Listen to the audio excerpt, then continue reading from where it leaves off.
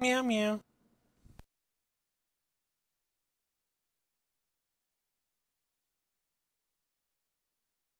Trying a few new cards today. Not exactly sure how they'll all work out.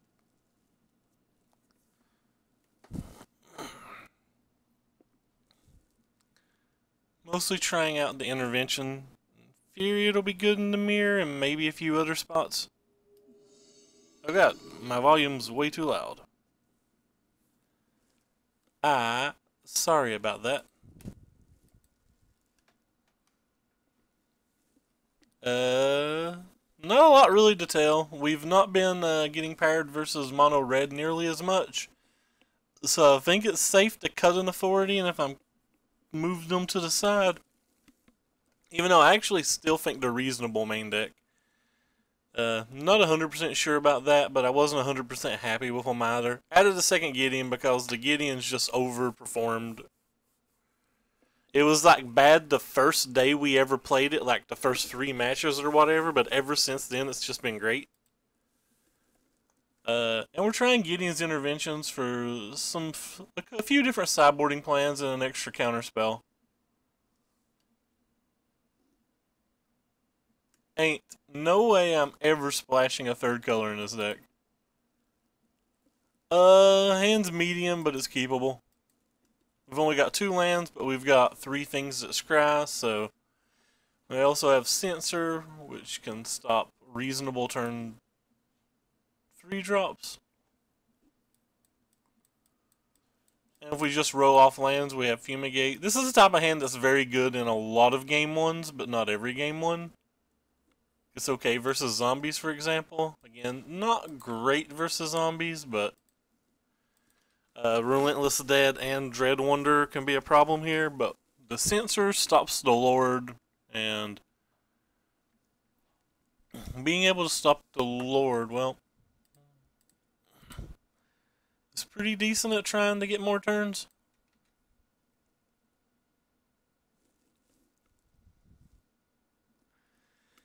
This card may be a bit of a problem, depending on how fast the rest of their draw is. Like if they just slam 2 different creatures next turn, and one of them resolves no matter what, that could be a problem.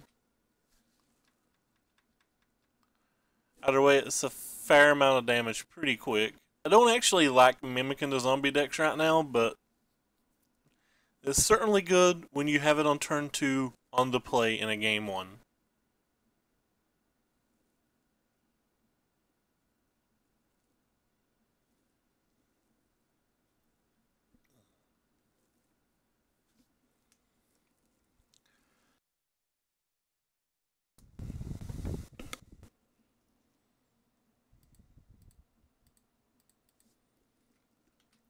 I feel like I pretty much have to counter that. It's just way too much damage. It adds an additional 2 that turn, plus the 3 it would have after that turn. Hopefully he doesn't play anything that we need to counterspell this turn. And if he does, we really have to hope that we draw a land on our turn.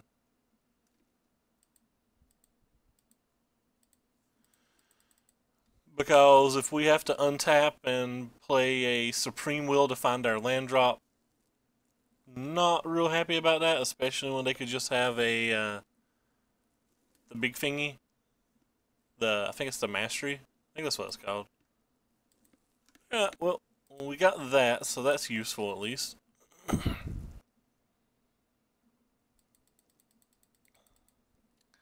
Still going to take at least another hit though, and this card is going to be problematic.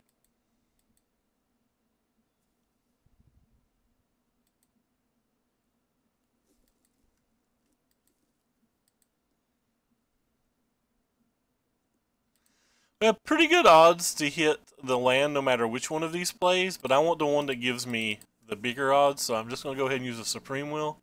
I wouldn't be able to use the Supreme Will next turn anyway. Kind of sucks that we put a approach towards the bottom, but we are playing 4 approaches today, so finding another approach won't be the end of the world. Doing very well today, thank you for asking. How are you doing? I've only been awake about 45 minutes, or give or take. We have the second Fumigate to follow up if they do have a Mastery or like a Dark Salvation or whatever. Oh wow, they don't have anything? Them not having anything seems great. This can still counterspell some of their bigger threats, so I think it's fine not to tutor for a land this turn. Whereas normally I would actually love to be able to main phase draw spell. Really? Are they just drawing like Owl Grasp and Fatal Pushes? And if so, they probably should use them on their Zombros.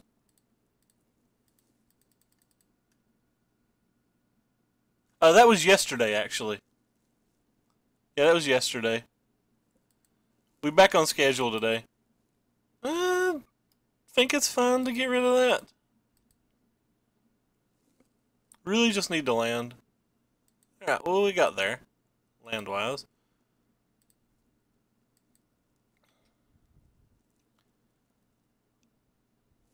Opponent has to have something. No worries. Twitter's weird. Like sometimes it'll show you things that were posted like 37 hours ago instead of like what was just posted and stuff. It's just kind of odd. I understand that though. I am technically late today. I like to try to start to stream more around 1 to 1:30, and it's in the 2:30 area right now. I really should set up a set schedule and just make sure I'm on every day at that time, but yeah. As they say in bad movies, I like to live my life 1/4 mile at a time. I don't like being on a schedule. Yes, I call Fast and the Furious a bad movie. It's a fun movie, though.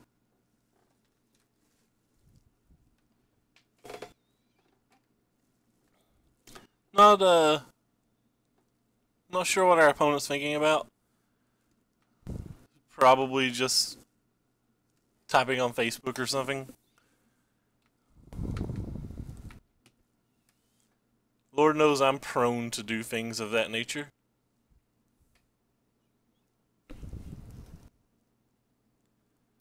Alright, well, looks like he's just... They're all probably bad. Kinda want Gideon. I probably don't need Gideon here.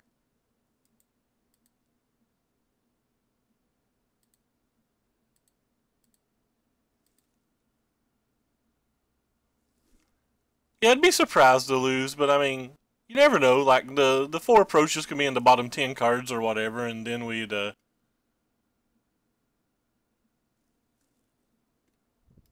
guess I like my life more than I want to censor this turn.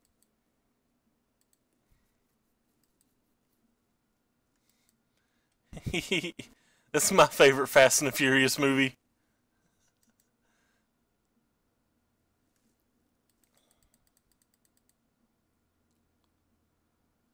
Yeah, I do stream at more EU friendly times. I used to stream at like 2 a.m., which was kind of always weird.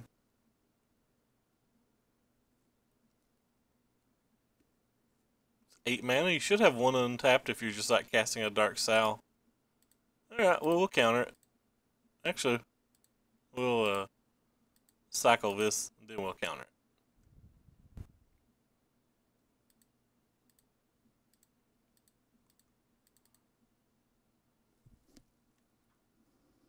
I have not saw the newest one.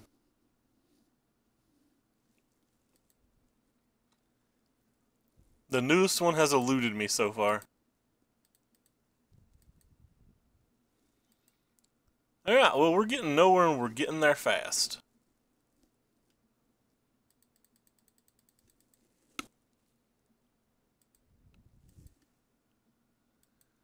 Hey, thanks again to Eric Hawkins for the auto host. He has a wonderful stream and everybody should check it out. We'll take this thing.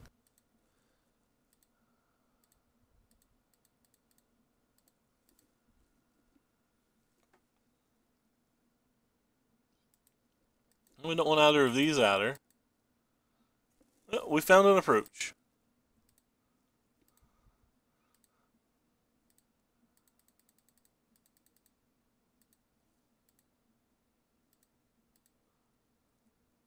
So now we basically have to live a very small amount of more turns, and we do have a Fumigate, so it's going to be pretty hard for us not to get there. Yeah, he's done. His draw started out well, but the 2 counterspells really was useful. And I have something in my eye again, because I always have something in my eye. We don't have the Linvalas in our sideboard anymore, which is a card that I really liked in this match.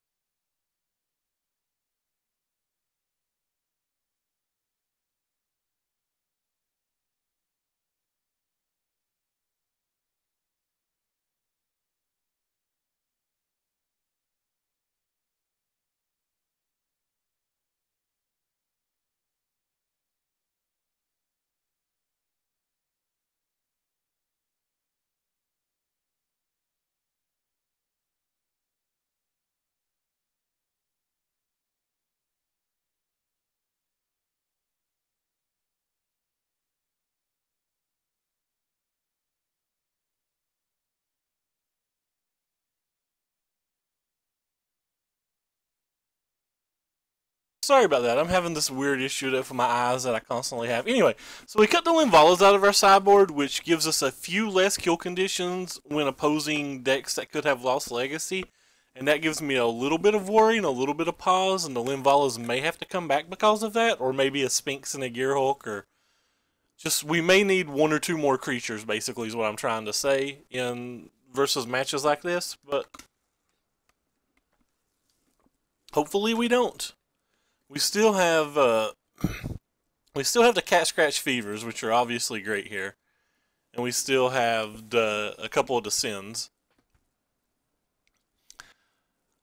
The main deck's fairly set up for matches like this to begin with, but versus these decks, I typically like to cut 1 approach because I don't think we have to usually get to the approach to win. And I usually like to shave a couple of the cycling draw cards. I had been cutting the authorities in this match, which the authorities have now become cards that I don't really want to cut, so I believe I'm going to cut the 2 Supreme Wills now. Yeah, I think Supreme Wills is what I want to cut. Still think the Gideons are good enough to play. They're good versus Restless Dead. They're good versus Recurring Dread Wanderers. Yeah, I think we're gonna try it like this. I might be cutting a few too many of the blue cards. It's gonna take a while to get adjusted to new sideboarding plans. Honestly, hadn't really thought about the sideboarding plans for today's stream. I just thought about cards I wanted to try, which is really wrong when you're building a deck and you're like thinking about new main deck cards and new sideboard cards. Like you shouldn't just put cards arbitrarily in your sideboard. You should have a general idea of what you're going to want to take in and what you're going to want to take out. And that's something I didn't put a whole lot of thought into before I started the stream. I think this hand's fine. We have a Meltdown for a zombie, we have a Gideon for a zombie, and we have a Censor that might be able to hit a Lord.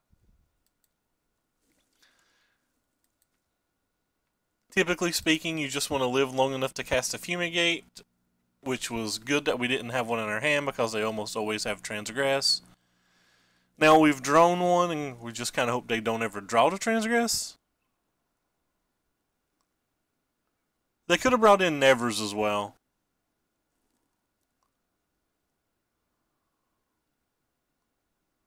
I think in general this hand's pretty strong that we've kept. Oh, there's an approach.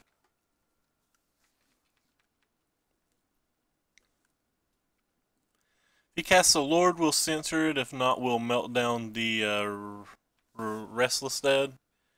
He has a post-combat Lord or like a post-combat Liliana. He just got us. I think he started college. Like, they may not have internet, he may not have better, or he may have better things to be doing right now, but I think they started college. Don't quote me on the starting college, but I do believe he started college. And I'm mostly playing this just to gain some points of life. Like, I realize it's going to die at some point, but it might make him overextend to the board. It might make us get this Fumigate off at a better spot. And I don't really care if he kills the Gideon. It's not the main game plan. Like, this Gideon's just... Like, I already love this Gideon. If this Gideon even dies this turn, it, worst case, prevented 2 points of damage. And if the Gideon doesn't die this turn, like, it's probably going to prevent... It's probably going to prevent 12.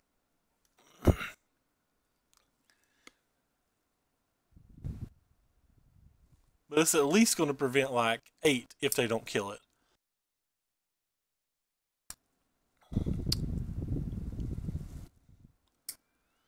We have double Glimmer now.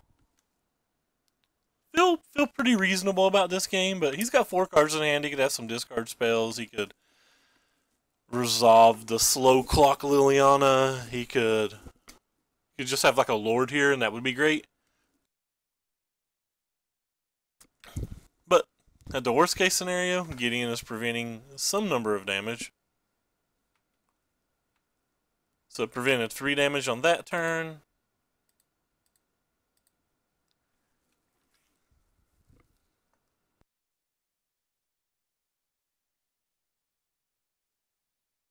Because we play cards like Effer Meltdown, there's a good chance that he might need to attack it with more than 1 card.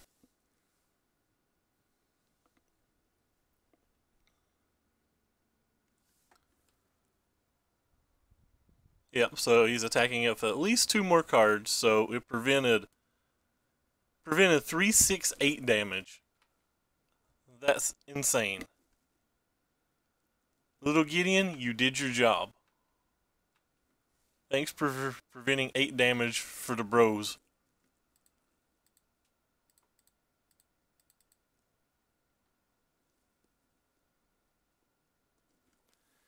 We'll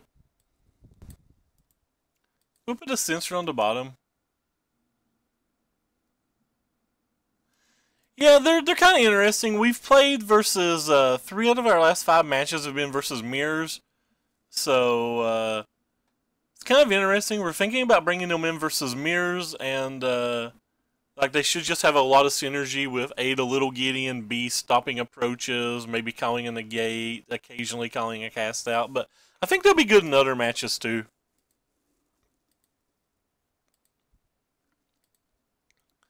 It's kind of at a odd little spot here.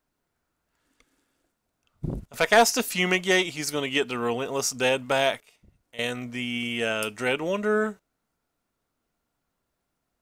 If I don't cast a Fumigate, I'm going to take at least 3, 6, 7, 8, 9, 10, 11 damage. Possibly more if he has another Lord. I don't think I'm going to cast a Fumigate. I think we're going to try to cast out the Relentless Dead first. See, I played a land this turn, so... Casting the cat, he could just have a removal spell, I guess. It doesn't really solve the problem of the Relentless Dead.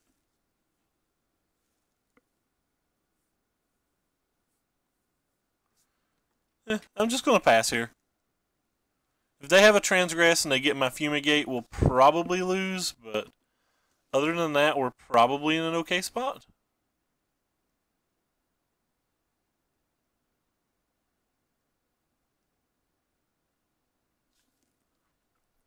If they have a second Lord, they're basically tapping out, and we can just cast out this Lord, so we still don't die to that.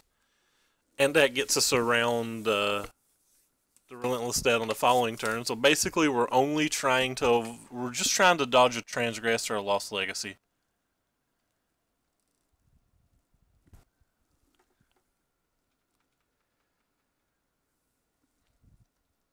Don't mind to take a giant hit. Any hit that doesn't kill us is fine.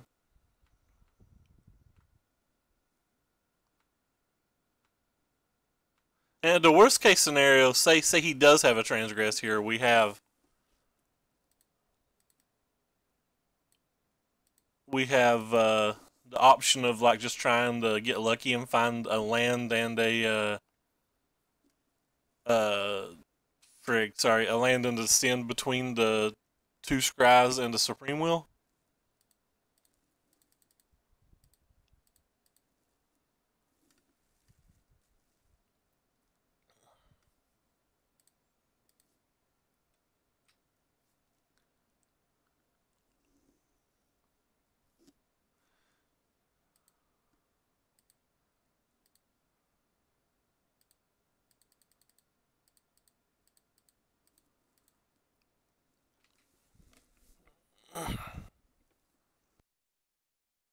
The opponent has 5 cards in hand, but we have another Meltdown, we have a cat, we just have an approach.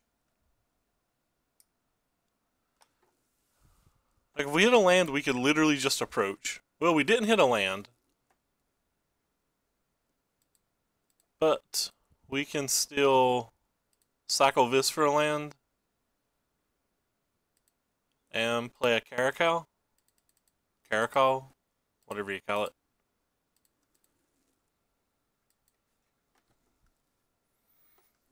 It obviously wasn't great. Does buy some turn though. He could have a removal spell to kill the cat, but even if he does, we have blockers at this point.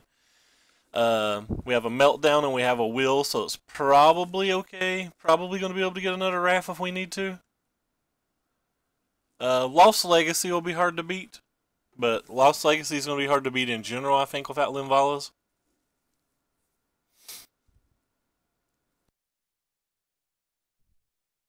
Especially when they open up on a fairly reasonable hand. Which they did open up on a fairly reasonable hand. They went 1 drop, 2 drop, 3 drop Lord. So 1 drop turn. They played a spell in the first 4 turns. That has to be reasonable.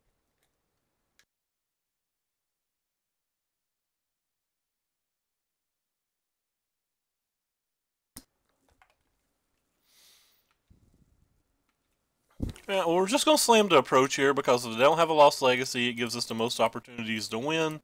It also gives us a decent life total cushion. We still have the cats that can block. We still have the Meltdowns. Lost Legacy would be brutal, but wouldn't be the end of the game. We would get to continue playing Magic in the face of a Legacy that's getting lost.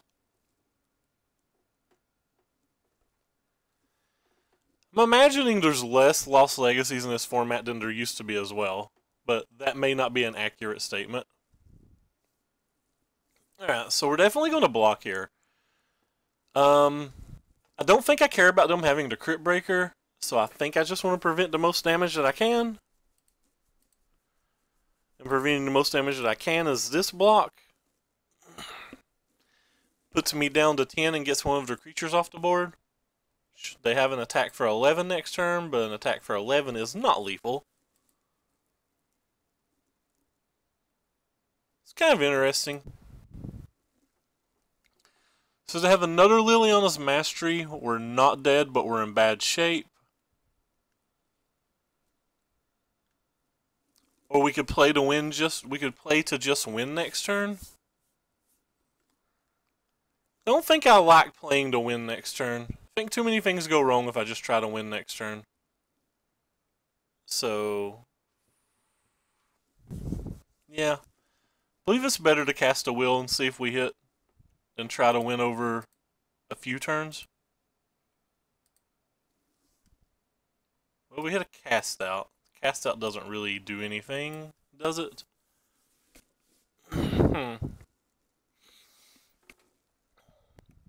Does prevent a lot of damage on this turn, but preventing a lot of damage on this turn doesn't necessarily win.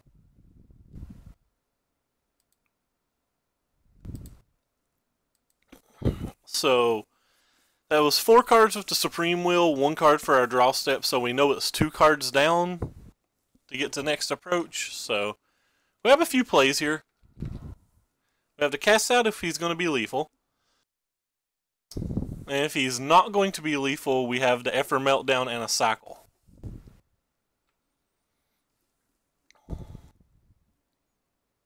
it doesn't look like he's lethal, so at least that's good. So we go down to 2.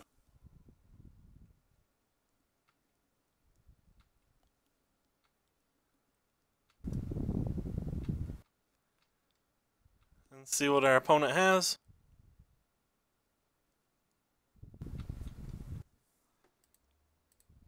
So we cycle.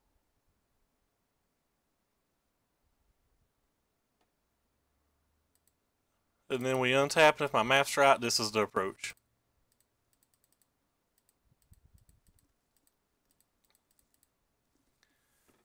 Yay! We can count to 7, friends. We can count to 7. 7's not 1. It's not 2. It's not. I shut up.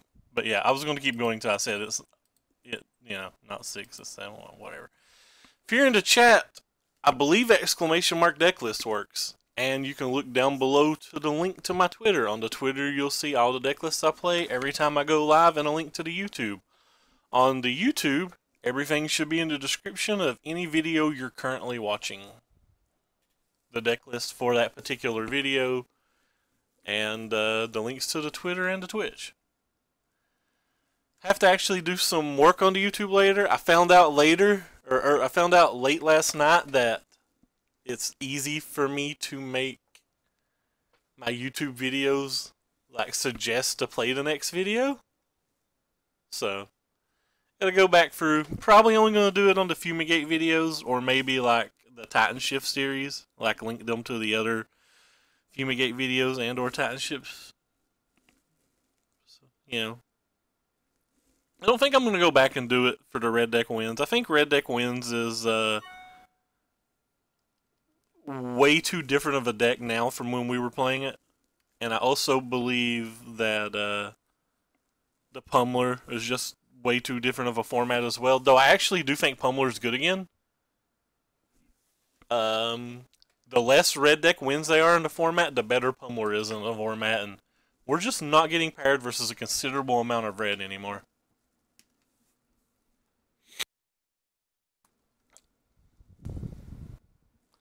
I do think this build of the deck's probably significantly weaker versus red than some of the other builds we've been playing, but which might be bad on a Grand Prix setting, because if you keep in mind, three Red Deck Wins did top 8 the last Grand Prix, but we'll have to see.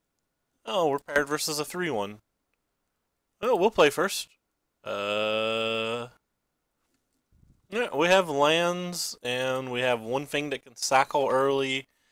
We have a turn 3 counterspell, so like the hand's not ideal, but I do think it's well above the line of a keep, and pretty happy with this hand versus anything that's not zombies or Red Deck Wins. Versus all of like the teamer decks and all of the black-green decks and like a lot of the reanimator decks and stuff like that, you just have extra time at least in game 1. Red Deck Wins would be a problem. Zombies would be a problem. Probably God's Pharaoh Gift decks would be a problem with this hand. Cutting one of the authorities, by the way, probably makes us a lot weaker versus God Pharaoh's Gift as well. I just can't get above. I can't get down to 21 lands. Alright, so probably Monument, which is an okay game 1. Pretty miserable game 2 and 3. Probably going to cycle at least one cast out. Some of these matches I just don't think we win. And I don't think we can necessarily fix it either if he is Monument. He doesn't necessarily have to be Monument because he played this. This could be God's Pharaoh's Gift. There was an approach deck that had just played these. Like, this could be a number of things, but yeah, definitely don't want to cast out, I don't think. Or, sorry, the censor. Maybe I do want the censor. And we have land drops. Sure.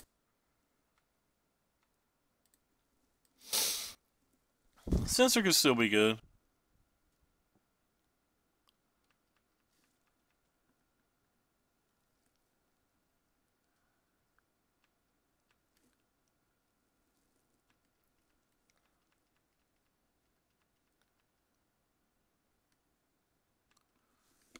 Alright, well, definitely gonna dump the sensor now. Ooh, that's kind of cool. I wish we had the sensor back. Probably gonna illuminate at the end of his turn, expecting to cast out his spell queller on my turn. Don't know why I got rid of one of those and not both.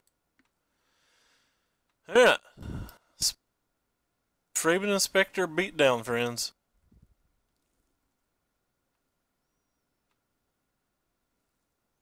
He has to play something at some time, right? It's just gonna be a spell queller, but that's fine. If it's a spell queller, we could untap and even just have Fumigate if we're lucky. Sure. Fumigate? Not a Fumigate.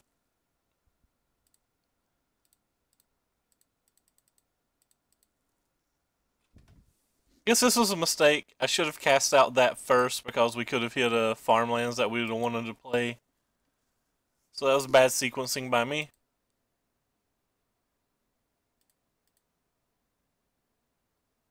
And we actually did get punished, even though I assume I'll be cycling this one. But that is the reason that we should not have made that play. I should have played the land post-combat.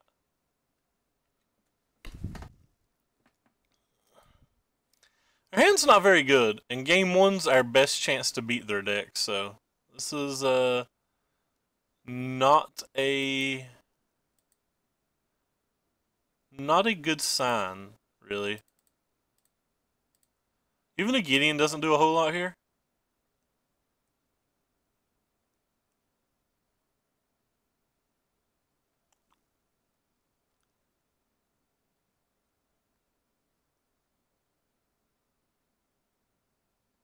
I mean, I'm literally going to Supreme Will any spell he plays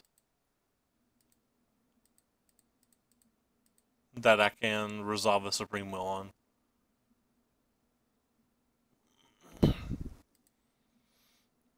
And the Gideon will prevent some damage.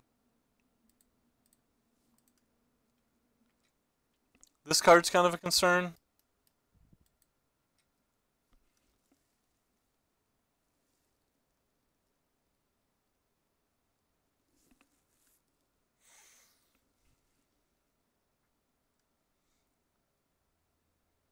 He's leaving his mana up, so yet he has either a third Queller or he definitely has a Rebuke, one of the two.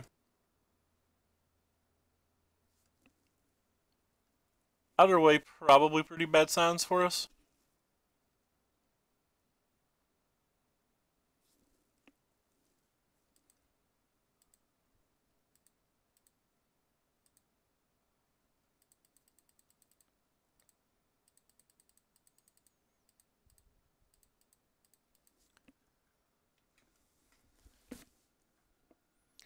Either way, this is probably pretty bad signs for us. Though we can pay for a Rebuke on the next turn.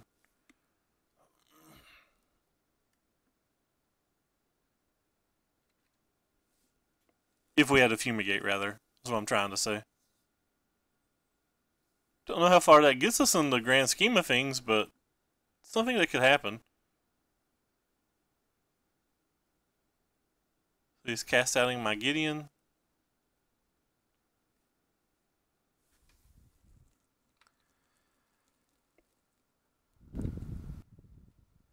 There's a Fumigate. And not only can we pay, we have a counterspell in hand.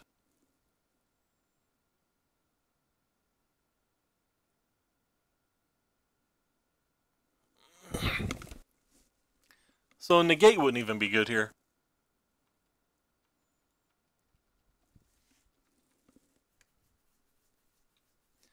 So is that one draw step? So we're 6 cards down? Can't do anything about the bishop. Couldn't if we wanted to.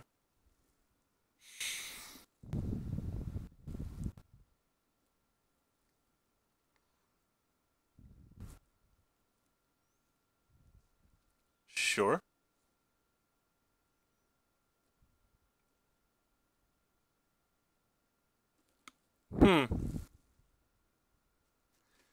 So any 1-mana cycling card gets us to a win.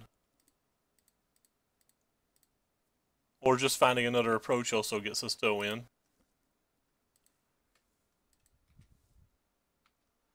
I didn't think we were going to win this game. This game was looking like something I wasn't happy about. And then he just didn't play any more spells. Alright, so in this match, again, I think Gideon's great. Or I think Descend's great. I don't really want to go below 2 Descends, I don't think. I think it's good versus Godpharaoh's Gift. It's great versus Reanimator. It's great versus... It's insane versus zombies. It's pretty good versus here. It's probably okay versus a couple of the other Scarab God decks. I've toyed with the idea of Authority of Councils here because it's so good versus Oketch's Monument, or however you pronounce it, but even when I drew them main deck, they didn't seem that good, so kind of off that idea. Definitely don't think I want the Summary Dismissal. It's too much mana. Don't think Gideon's what we're in the market for here. What do we got here? I think a 40 is great here. 1-for-1 life gain. Yeah, but like if you're not answering their board, gaining that bit of life doesn't matter. If you are answering that board, you probably don't need that little bit of life. I believe the Regal Caracols might be useful in this match.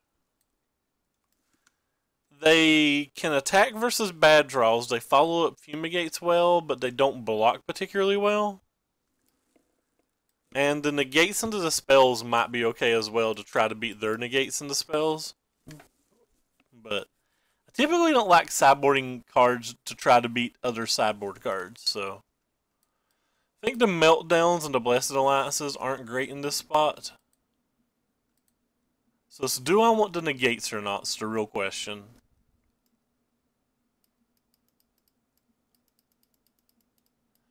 Not having targeted removal like Immolating Glare is really bad versus a Spell Queller.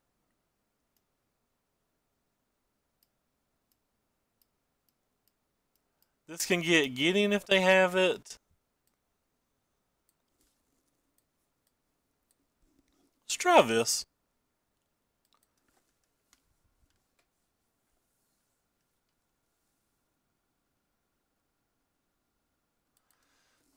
We have 4 kitty cats, friend. 4 kitty cats and some Gideons. This hand would be good if we had about 1,000,000 land, but then again, we wouldn't have those cards if we had 1,000,000 land. Alright, well, this hand's bad, but I think it's too good to mulligan. If they just have like a 1-drop, 2-drop, 3-drop creature, we're going to be in rough shape. Probably even have to play the Plains over the Prairie Stream on the following turn to try to catch Oketches. But yeah, this hand's pretty weak, friends. That's one of the reasons Fumigates isn't great in this match. It's an argument that I could just take out a Fumigate.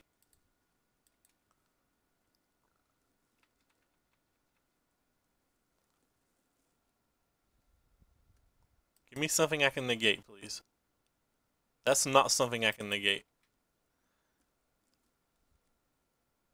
And we're dead, fam. Don't really have any outs from here. They had their perfect draws on the play, so. Yep, don't have any outs here.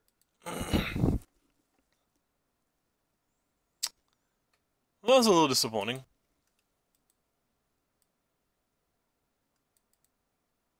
Maybe these cards are better than I think they are, but I feel like they just get Thraben Inspectors most of the time. Maybe these cards are a little bit better. At least they can get a relevant flyer.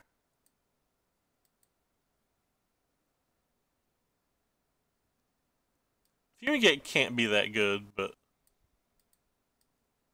I think they can get a relevant flyer.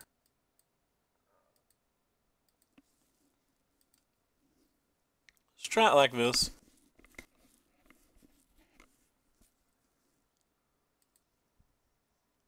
This hand's fine.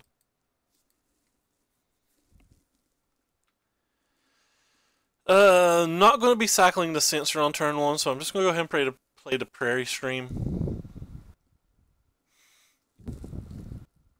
I wasn't going to cycle the Cast Out on turn 1 either. Not with this many lands in their hand.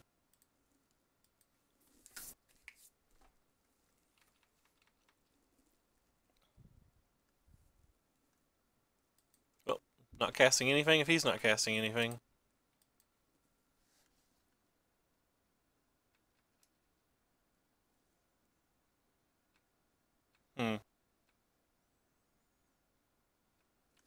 Well, if I knew I had a land drop,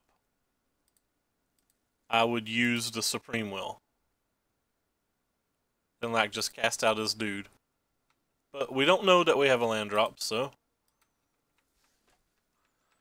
let's just play this very awkward game that they probably play better than we do.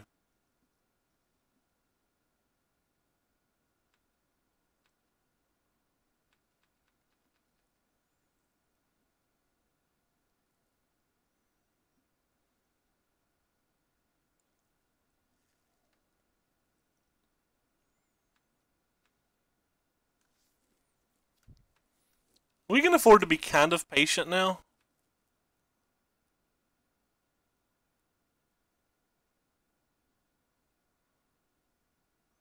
Especially if they don't add anything meaningful to the board.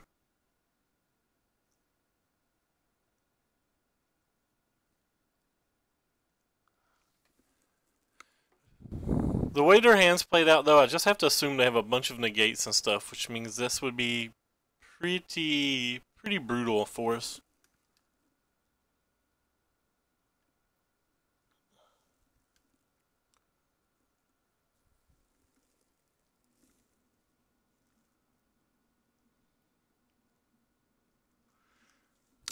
Spell Quellers rotate, Selfless Spirit rotates, and that's the better cards, so yes. I assume this doesn't resolve.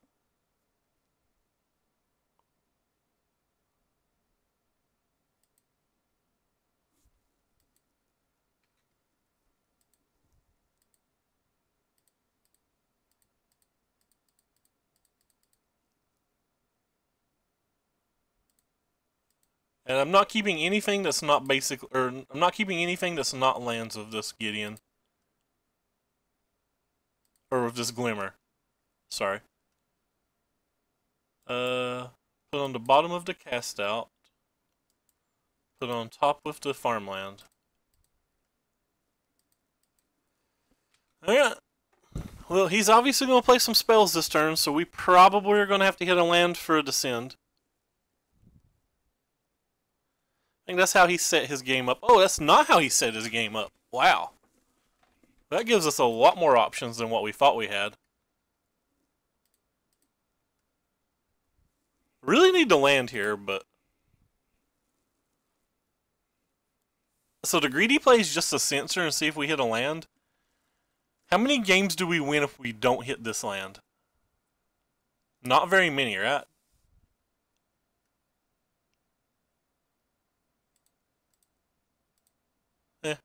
I'm going to be greedy. I don't think we win very many games that we don't hit a land on this turn. Wow, we didn't hit a land there either.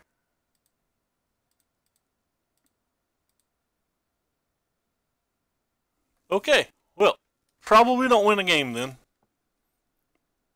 That was 7 cards we drew that turn to find a land, and missed.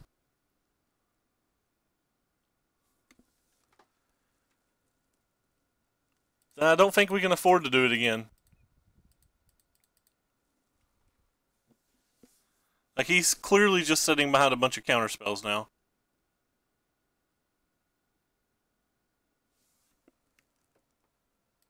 Thought we had to have a land that turn to have a chance.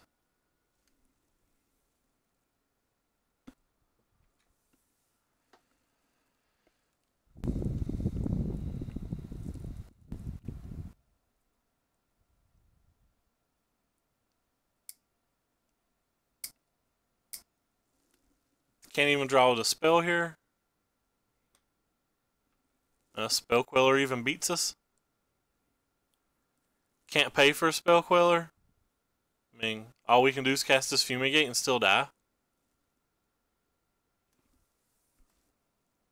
Alright. Well, I don't think casting the Fumigate gets us anywhere, because he most undoubtedly has a counterspell.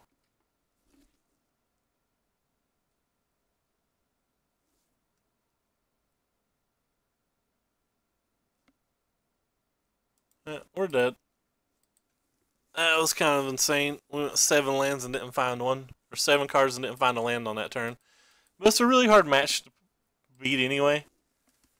You almost always win game 1, rarely win game 2 or 3. I don't think casting the Fumigate on the turn that we could have killed 2 creatures wins the game.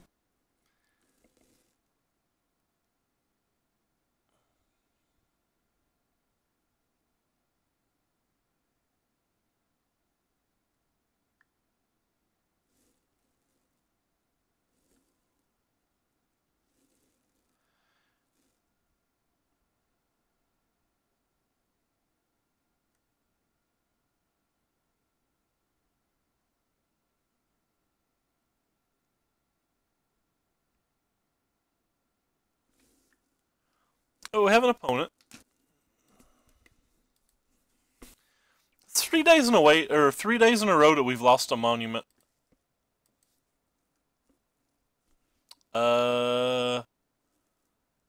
This hand's not good, but it's an acceptable keep. It's probably on the bottom end of cards you'd keep.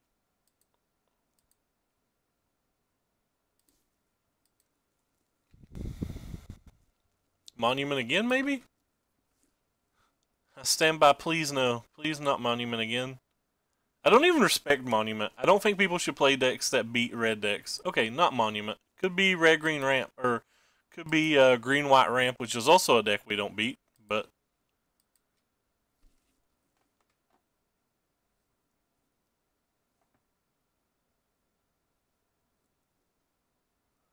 Never actually played versus the green-white version, but I can't imagine that we'll beat it. Can't imagine that I can't imagine that it changes anything.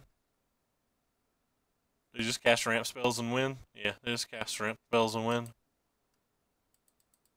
I guess we're going to kill the Fraben and play the Gideon.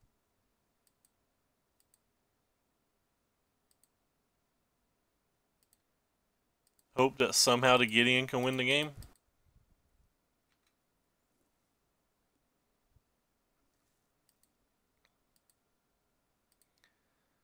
Could hold up Supreme Will, but holding up Supreme Will doesn't ever even feel like it accomplishes anything, because all they have to do is hit land drops. Like, they don't even have to resolve ours.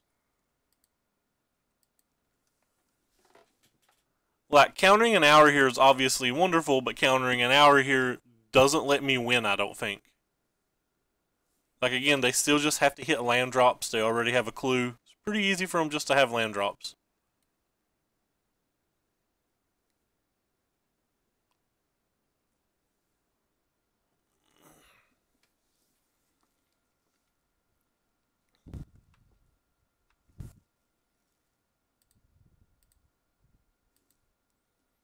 I will fret in your life total of my little dude that can't ever kill you.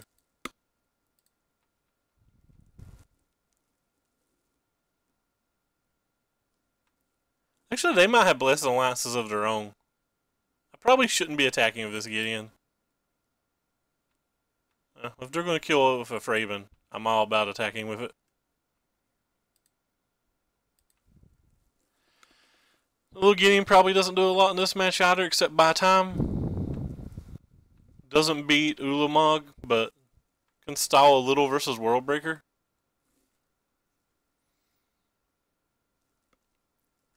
We currently have 5 lands in play.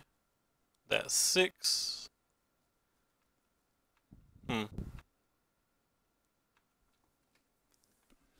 So next turn they can start casting their good things.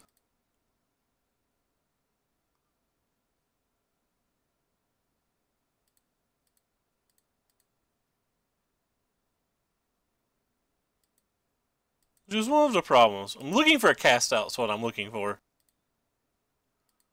I wanted to try to hit a cast out to go after their Weirding Wood or whatever it's called. So now they're at Worldbreaker mana, and one of our lands is dead. Counterspelling it doesn't do a whole lot.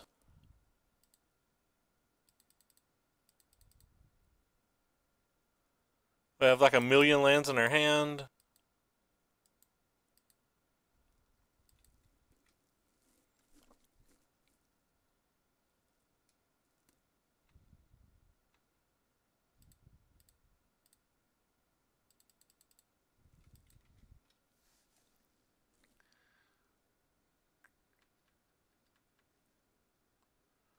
The one attack I made was pretty loose.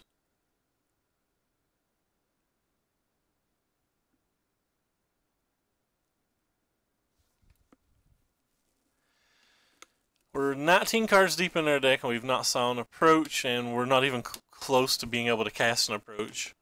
As it stands right now, the first turn we could cast an approach is the same turn they could cast an Ulamog, like. Oh, they have their own approaches. Well.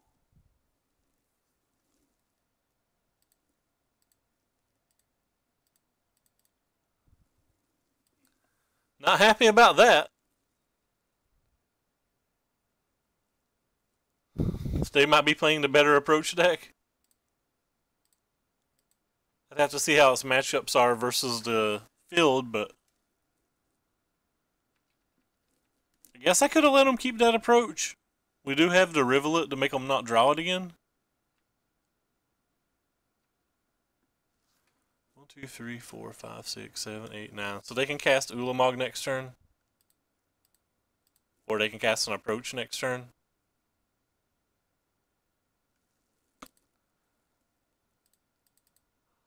We pretty well have to get to our approach to even have a chance. We'll take the cast out. It can at least deal with an Ulamog.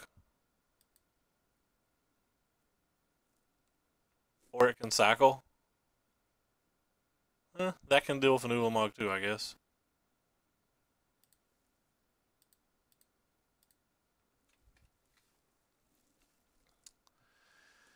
Yep. Looking bad, friends.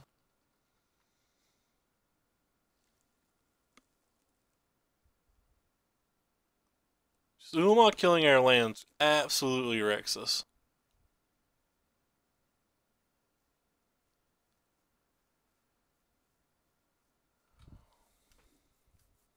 In fact, an Ulamog.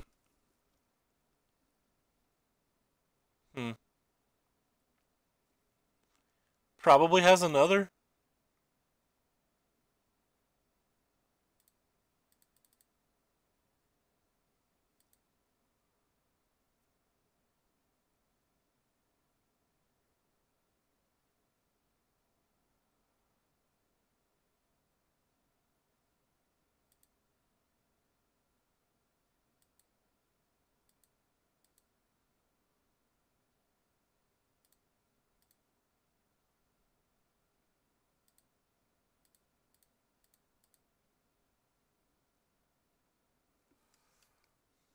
Still no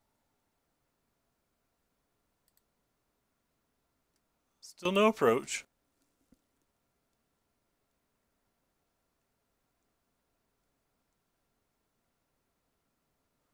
We're 30 cards deep. We're playing 4 approaches now too, so it's kind of a lot.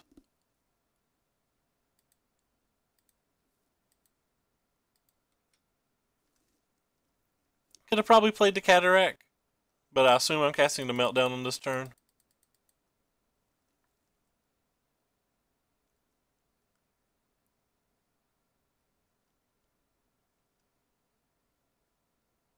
They probably have their own cast outs as well, so like maybe cast outing Ulamog was bad. Just not really a good game plan.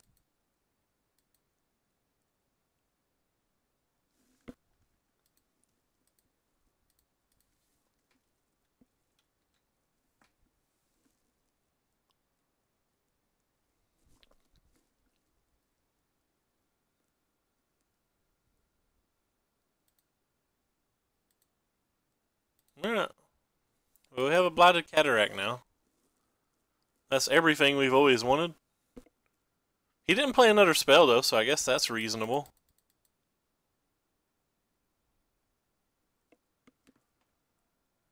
Would cycle a Censor here, probably would not cycle a Cast Out, so I'll leave a blue mana up if we don't die this turn.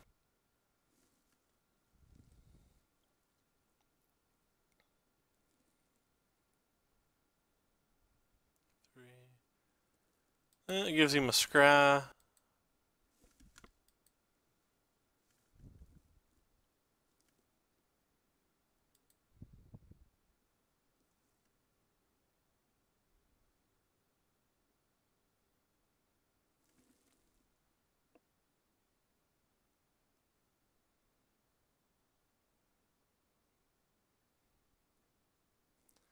The only spell he can't cast with this mana is an Ulamog.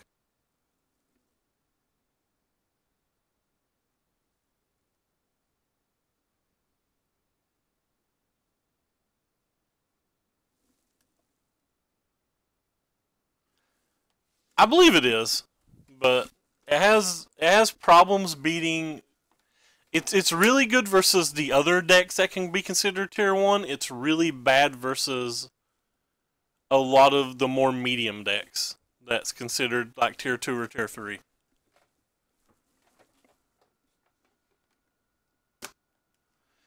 Yeah, he's got all the mana in the world.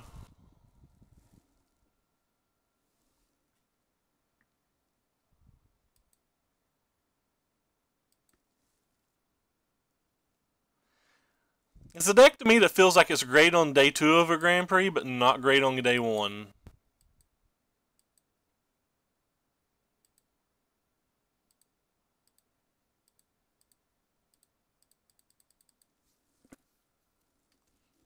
Having to kill our own land's kind of miserable. Wow. We've scryed 8 cards to the bottom as well.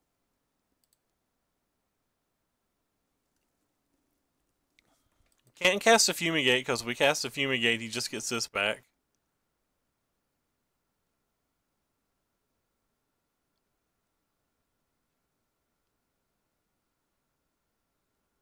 And he has enough mana to play. He has enough mana to buy that back on his turn, and then with any land drop, he can play that and an Ulamog. We can't cast a Fumigate. Just have to hope that he doesn't have it. All 4 of our approaches are in our next 25 cards somewhere.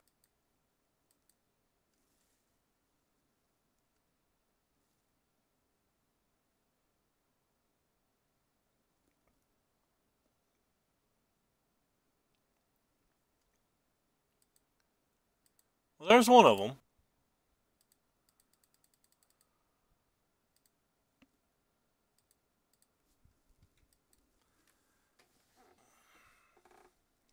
Still have a reasonable chance, so still have like a 1 in 8 chance of our next card just being approach.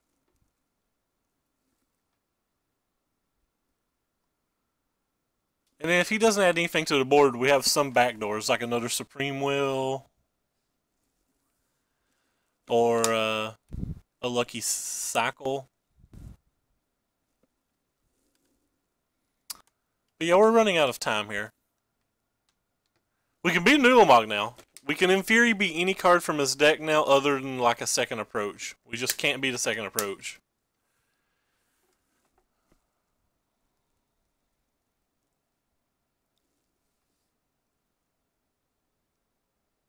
The Gideon wouldn't even be a terrible draw. It wouldn't be a good draw.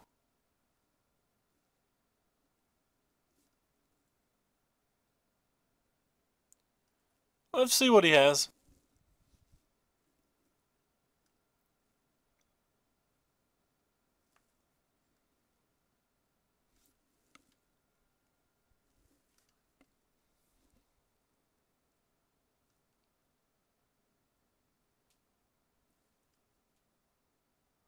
He has to have something, because he's like thinking a lot.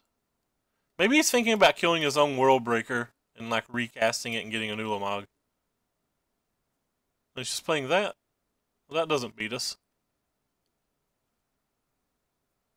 I mean, it's not good for us. It doesn't beat us.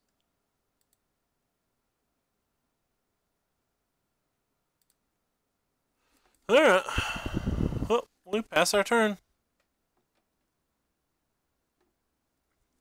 That was one draw step, so we know it's 5 cards down still.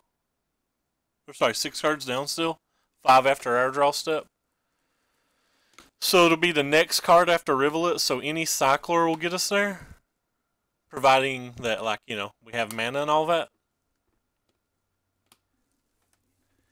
He has a, in theory, 2-turn clock.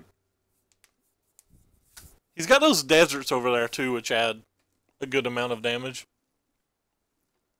Like, he's probably just beat us. I didn't do the math. A new Ulamog. I've not done the math, so 1, 2, 3, 4, 5, 6, 7, 8, 9. Yeah, we're dead. 17, 18. Nope, we're not dead. We're at 1 still?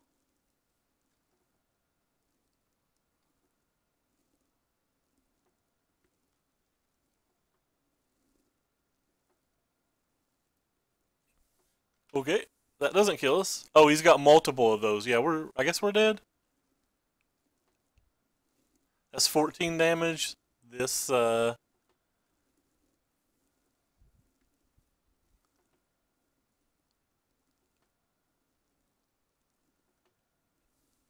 sure. That's 16 damage, so we're not dead. Feel like he should have left a desert up.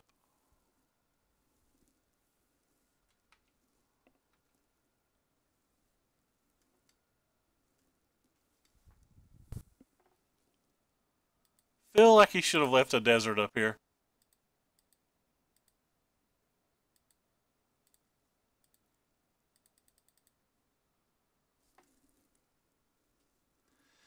If he'd left one of these up to deal 3 damage pre-combat, we would have lost.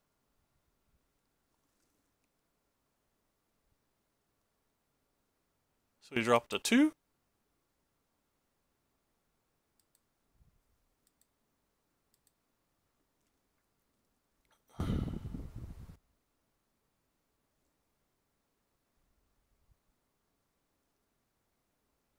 What's he playing now? Does he have something that does 2 damage?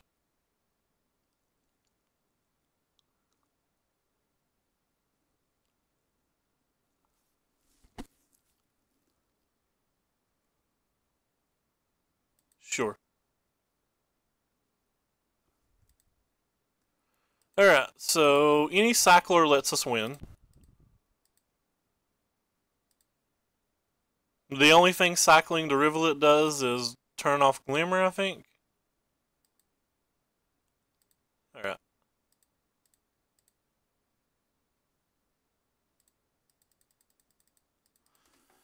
I don't feel like we're supposed to win game 1. Especially not when he's got 1,000,000 mana and he's gone through 28 cards. But he only found 2 payoff, and we handled 2 payoffs. Ramp's one of our harder matches, though. Ramp is one of our harder matches. Alright, so we're trying some new cards in our sideboard. We're obviously wanting the Summary Dismissal and the Negates. I do believe the Descends are fine here. They're not great, but they're better than Fumigates because they can kill, like for example, that last game we had 2 Fumigates in our hand, but if we played either Fumigate, he got the Ulamog back. So, like, we just kind of had to sit there and take damage, whereas the Descend, we can play in those spots. And I believe we want to try to Gideon's Interventions here as well. 1, he's already showed us that he plays Approach. 2, calling Ulamog in certain spots is going to be great. Calling World Breaker in certain spots is going to be great. So I think we want to try all of these, which is quite a lot of cards. I don't think the Fumigates are particularly good here. I think I'm fine getting rid of all of them, though I may want 1 or 2 just in case he's on the Thought-Knot Seer, Reality Smasher, Tireless Tracker plan. Something to think about in a second. I don't think the Blessed Alliances are particularly good here. It's the one thing that can kill Tireless Tracker, but, like, He just doesn't have to attack with Tireless Tracker, right? Like, you just use it as an engine. You don't need to attack. And I don't think most people would attack. I think the Gideons are still fine. It's something that he has to answer, and it can shut down an Eldrazi that slips through for some time. Obviously, it's not great, but I think it's fine. It can also shut down a Tireless Tracker, a Reality Smasher, and or a Fault Not Seer. So if he does have any of those spells, I think it's good. I think just try to one Fumigate, I guess. But we're going to try it like this. He has Cast Outs and he has World Breakers, so the Gideon's interventions aren't going to be great or whatever, but I'm probably hoping to slam the first one on World Breaker.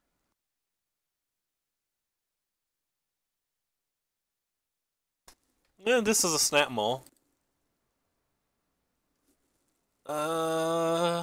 This hand's real bad, friends, but we have a Summary Dismissal, we have 2 lands, we have a Supreme Will if we hit another land, and we have 3 draw steps and a Scry to try to find a land. So, I think it's fine. We even have a Meltdown in case one of those creatures slip through early.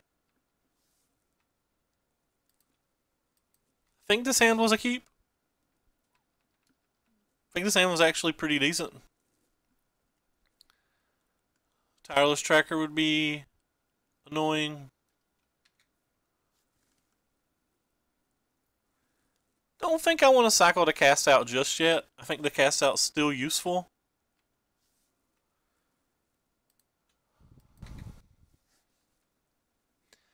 That could have come back to bite us, especially if we needed a Supreme Will this turn, because then we wouldn't have Summary Dismissal on the following turn if we did use it. Willing to counterspell any ramp spell. I think that just gives them too much. The Summary Dismissal is better than a ramp spell, but I believe the Supreme Will is worse than a ramp spell.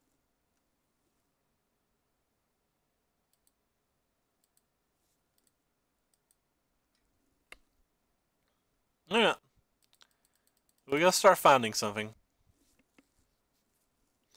It's a good argument that I should have cast out the one turn that I could have cast out. Unfortunately, that's too good, I believe, to just let him get lands.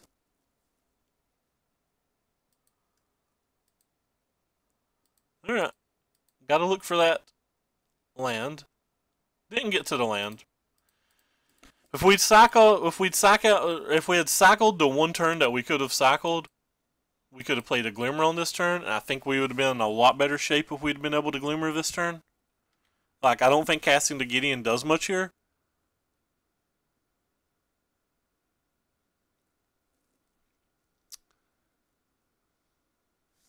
There's an approach.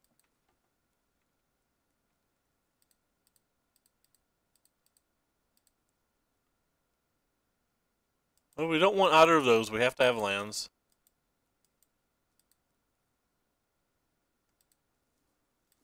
So keep a tracker on how far down his... Don't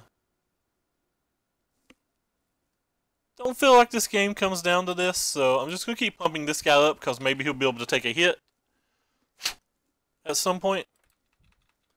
Alright, so 6 cards down for their second approach.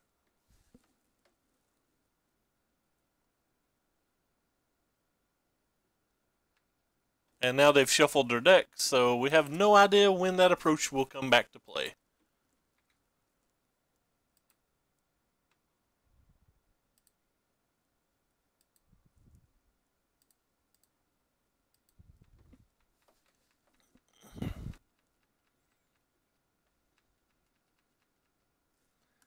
We know it'll be back sometime, we just don't know when.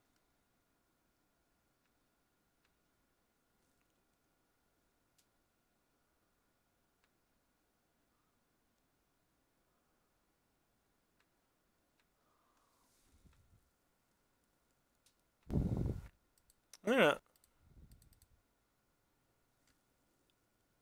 I guess we definitely want to land.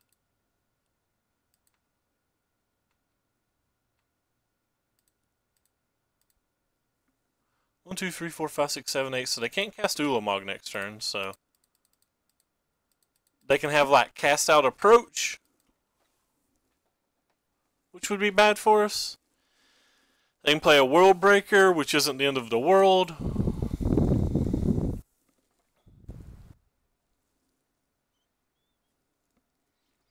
Maybe without the red Chandras, the ramp match isn't as bad. I'm not sure. So 1, 2, 3, 4, 5, 6, 7, 8. Yeah, they still can't cast anything that I care about. So maybe I just want to use this on a World Breaker?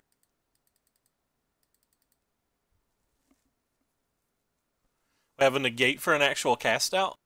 They're 2 cards away from being able to play an Ulamog. That being said, we know they don't have a World Breaker, right? They didn't hit the land that turn though, so they'd have to hit land. No, I'd rather cast it on Ulamog, I think.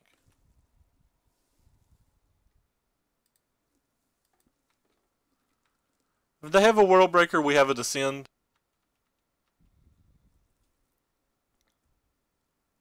Of course, the World Breaker is what can kill the Gideon.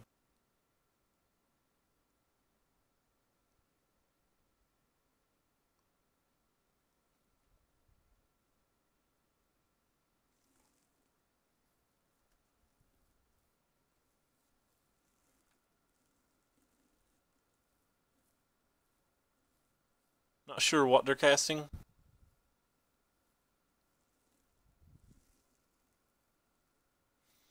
Yeah, because we know we know they didn't have the World Breaker. All right, so he sacrificed his land, and we have an Aether Meltdown. So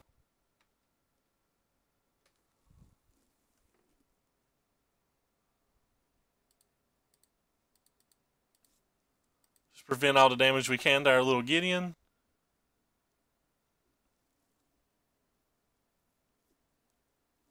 If he didn't have 27 life, we could start attacking.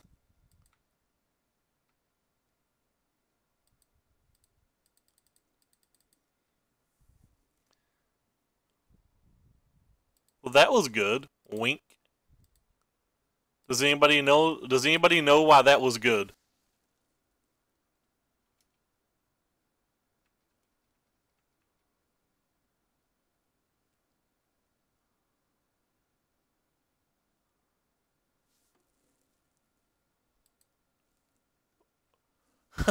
Our opponent untapped, drew an approach, immediately tapped 7 mana, cast approach, then conceded. We have the negate, so like even if we didn't have the Gideon, that doesn't matter.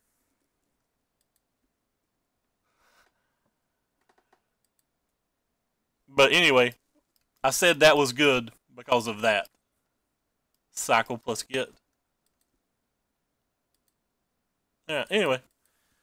So the green-white ramp deck didn't draw particularly well, but it did seem like a better match than when we have to worry about Chandra. Chandra adds another layer to that deck that's pretty hard to beat, I think.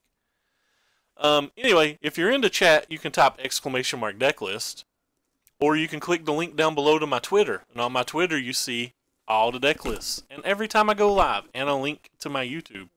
And on the YouTube, if you're watching there, the link to the deck list, the Twitter, and the Twitch, all of that stuff is in the descriptions of whatever video you're watching.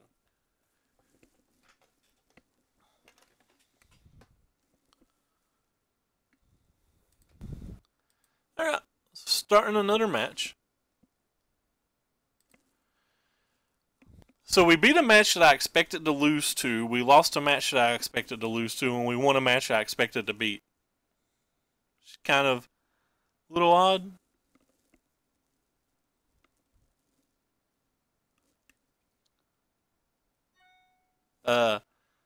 Thank you for following Steve's Pam.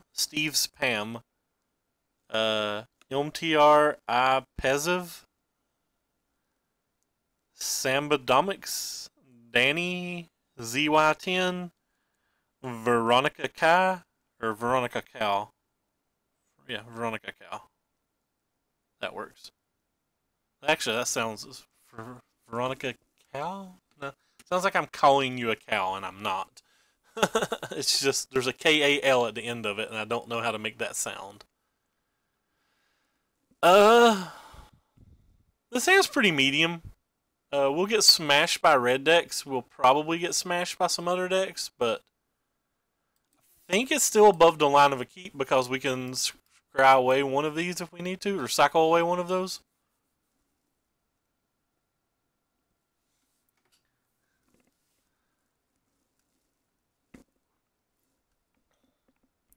Seems pretty weak though. If I remember right, Rabid Panda beat the crap out of us the last time we played them.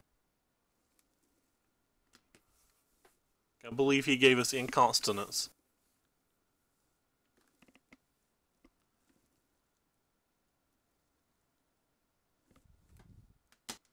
Alright, well, we've cut the 40s from the main deck and one of the 40s from the side.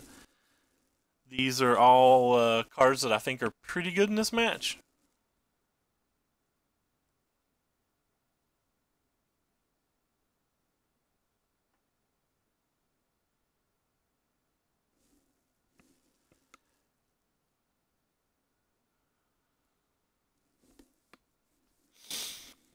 Brandon DeCandio got partnership yesterday, so starting at 5 p.m. Eastern today, about an hour and 20 minutes, he's going to be doing his celebration stream. It's a nice stream for anybody to go check out that wants to. I realize if you're into Twitter, if you're into Twitter sphere like that, or sorry, if you're on YouTube, you're not going to hear this in time since this won't be posted for 24 hours. But if you're into Twitch, keep that in mind that DeCandio is going to go live in about 80 minutes.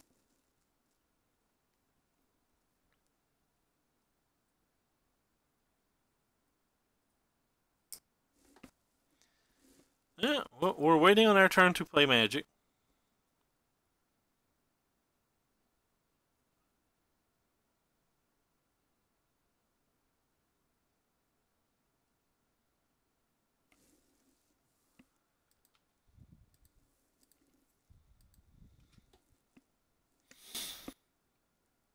This is one of those few games where the Rivulet looks awkward.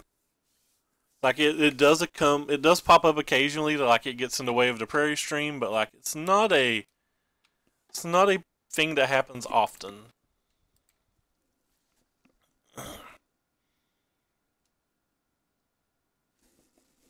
I think even though the Rivulet looks bad, like I said in this particular case, I think they're more to make up for it over the long term. That's a gate, which is bad for us, as we don't have the sensor in our hand at the moment.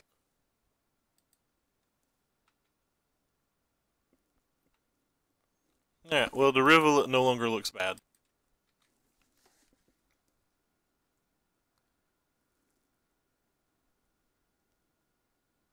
Yeah, it's a pretty good time to get back into it right now. There's a rotation coming up in about a month, but like the the games are fairly interesting currently.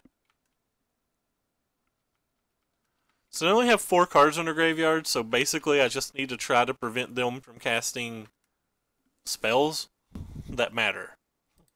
Haha. I'm so precise when I talk. Would get a cast out here.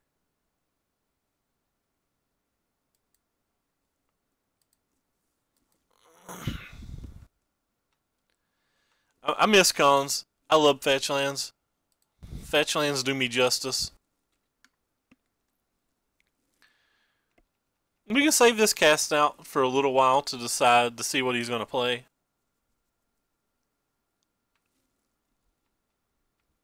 Yeah, I really like cons, or I really liked cons.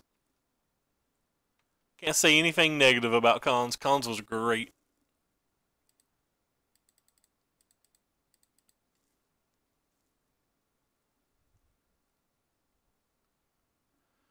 Well, I guess we do we have an approach? We have an approach. I think we still want the second approach. It's kind of weird. I never saw myself draw this approach. This lets us win on turn 7 and turn 8, and we kind of want to end the game as quickly as possible versus a deck like theirs.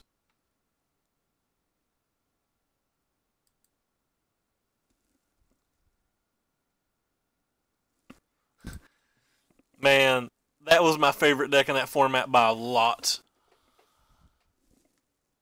The Abzan decks and like the Jeskai Black decks were probably the better decks in that format, but Jeskai Tokens and Heroic were just my Jiminy Jam.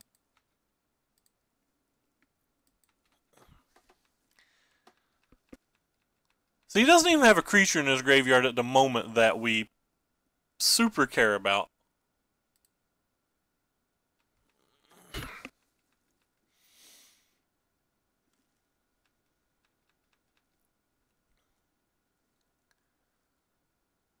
That land can't be any good for him. Oh, they have refurbishes in their deck? So they're playing a little bit different of a build.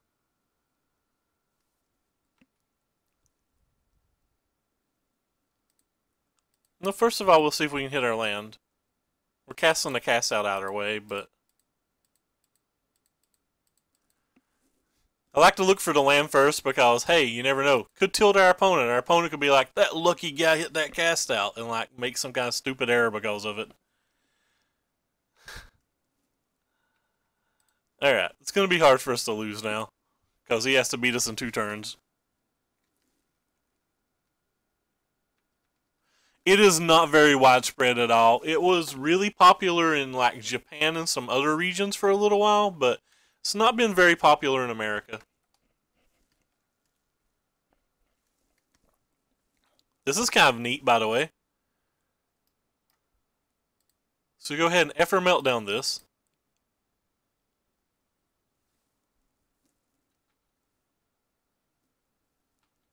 And now he draws what I like to refer to as 0 cards. And he still has to discard 2. Which is really cute.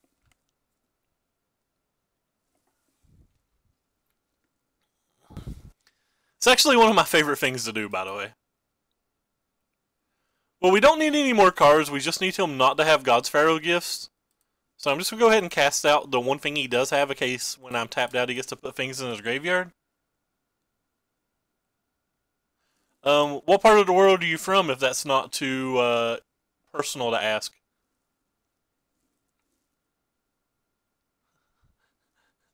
That's all sorts of cute.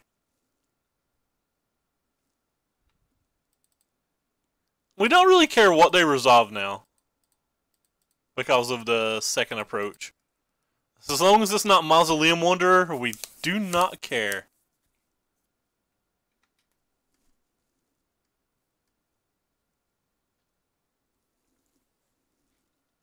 The better token decks are typically black and white in that format because Lingering Souls is just so incredibly powerful.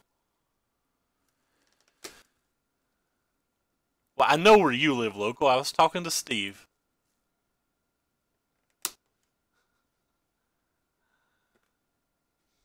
Steve Spam.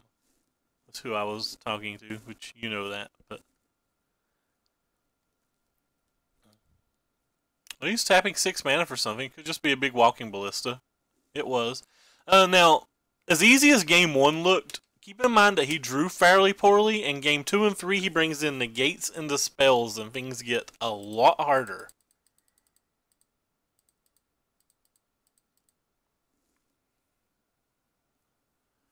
Things get a lot harder in game 2 and 3.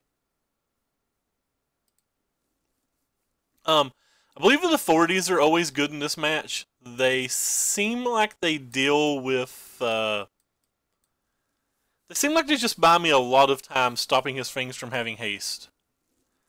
I believe that the negates are pretty clearly good here. I think the game comes down so much to dispellable spells that they're actually good here.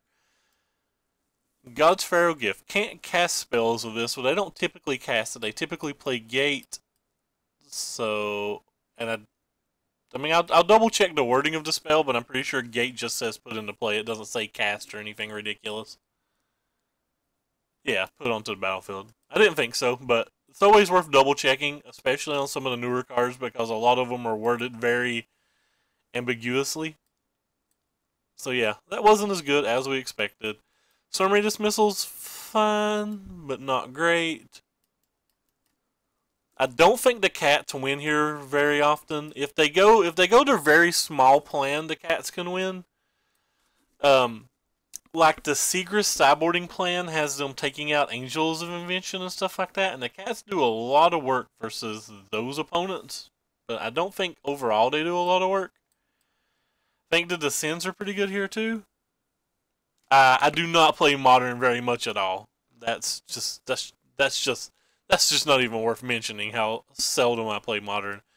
Again, I think the Blessing Alliances are bad. I take them out versus about any deck that could have Thraben Inspector or Thraben Inspector-like cards and Ministers of Thraben Inspector-like card.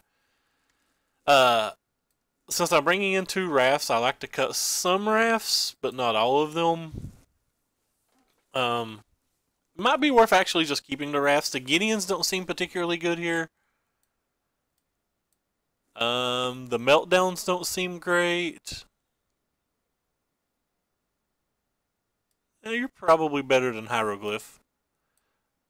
The one thing I'm trying to decide is whether I want the cat or not. Don't think I'm going to play with the cat on the play. I think I'll bring them in on... sorry, I don't think I want them on the play. I think I'll try to bring them in on the draw. Sorry, I'll spit it out right. I don't think I want them on the draw. I think I will try them on the play. But yeah, I believe this is what I'm going to submit. I did play Modern over the weekend. I posted a couple of Titan Shift videos, but I don't play very much Modern. This hand's not great, but we have 2 draw steps before we super want a blue land, 3 draw steps before it feels like it's the end of the world if we don't have it. And I believe the authority is extremely good in this match, good enough that I'm willing to keep a weak hand that has an authority in it.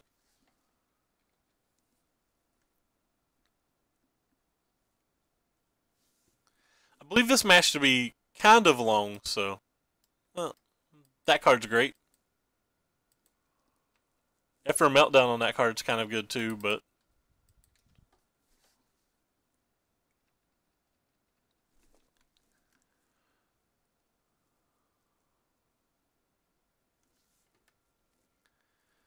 go ahead and give him a reason to use this thing.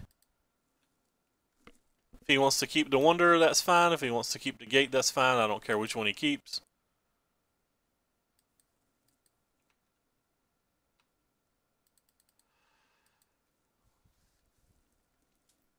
Let's save the Meltdown for whenever he buys back the Wanderer. Champion of Wits, can't resolve. It's too good. Gives him too much in the way of like filtering and stuff. Rip. That's bad for us. Don't do well when we miss lands, folks.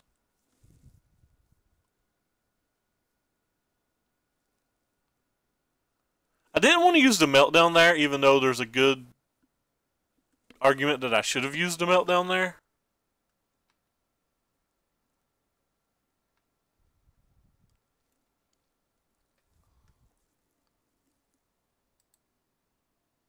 I guess we'll just try to prevent what damage we can. Yeah, cycling is back and great. I wish we had a cycler in our hand. Well, we're not going to win any game where we just set on 3 lands forever. Our opponent's probably 21 land decks, just hard drawing lands better. And that card probably kills us. Probably extremely hard for us to come back from them having a second Wanderer because they're probably got some kind of counterspell in their hand as well.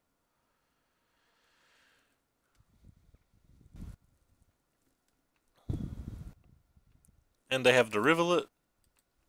Yeah, this match is not a good match. Post board.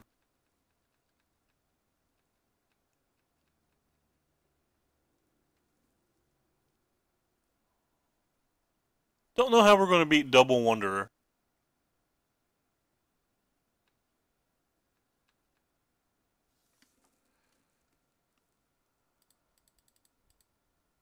Don't know how we beat 2 of this spell. that can come back twice. Guess we can beat it if they never get a God's Pharaoh's gift or enough creatures in their graveyard, but that seems unlikely.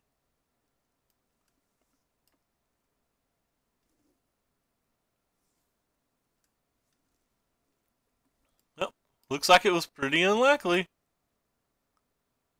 A cast out right now would be a drawable spell, but I don't know how much it would do.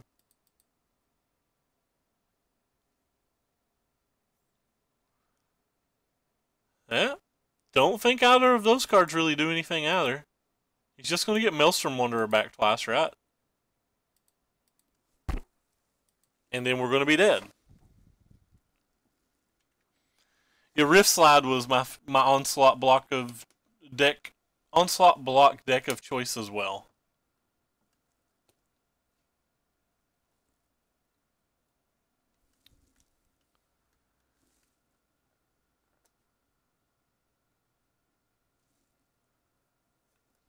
Well, Champion of Wits is good. Might have had a chance this game if we hadn't missed 2 land drops, but this match is pretty hard regardless. Maybe he'll buy back to Champion of Wits and we can steal a game with a Descend. That probably doesn't even steal a game. And he's unlikely to do it.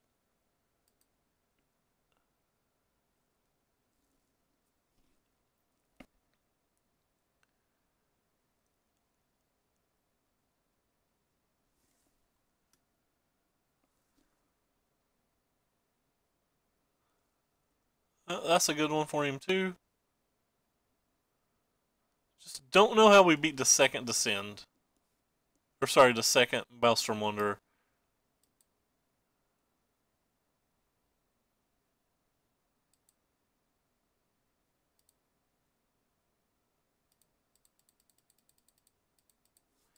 But we know this is getting counterspelled, so we'd rather it get counterspelled than to Descend.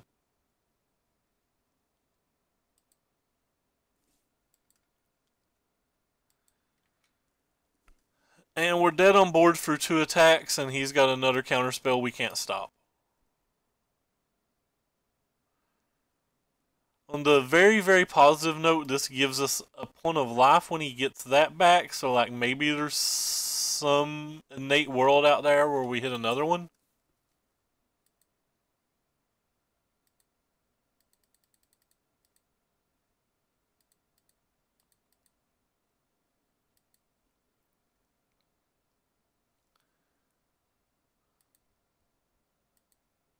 Rip. And we're dead. He's got 9 damage in play, we have 8 life. Beating double Maelstrom Wanderer that counterspells 4 spells is probably not something we're able to do. And we were right not to bring these in because he did have the Angels. And this was the main reason I didn't want those in. The Angel just trades with this too efficiently. That being said, our game plan really doesn't win, right? Like what we're trying to do doesn't win game 2 and 3.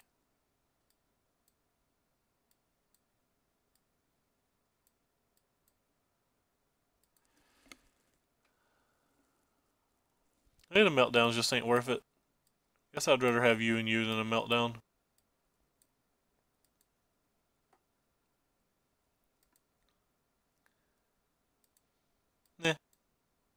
I like how I changed my mind about 5 times sideboarding because I don't think any of our sideboard plans work here.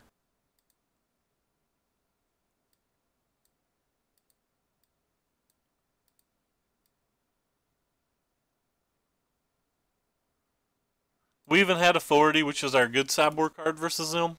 It just didn't matter. Again, maybe something would have mattered had we not missed those 2 land drops, but I don't think so. I think if we drew those same cards in a different order, that the results aren't much different, if any.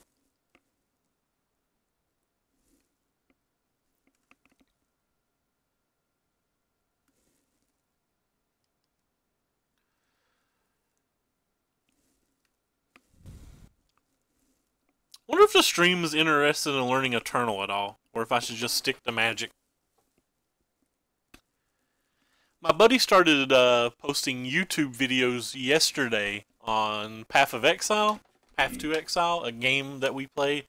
It's kind of like a Diablo clone, but it's a little bit better than Diablo. Anyway, like he got close to 400 hits in one night. Most of my Magic videos don't even get 100 hits, so I'm wondering if I should spend a couple hours a night making one of those videos as well. But I like Magic. Magic's all I really want to stream. Just, if people would like to see other things, I can do other things. That's all I'm getting at. Magic is my everything. Wee.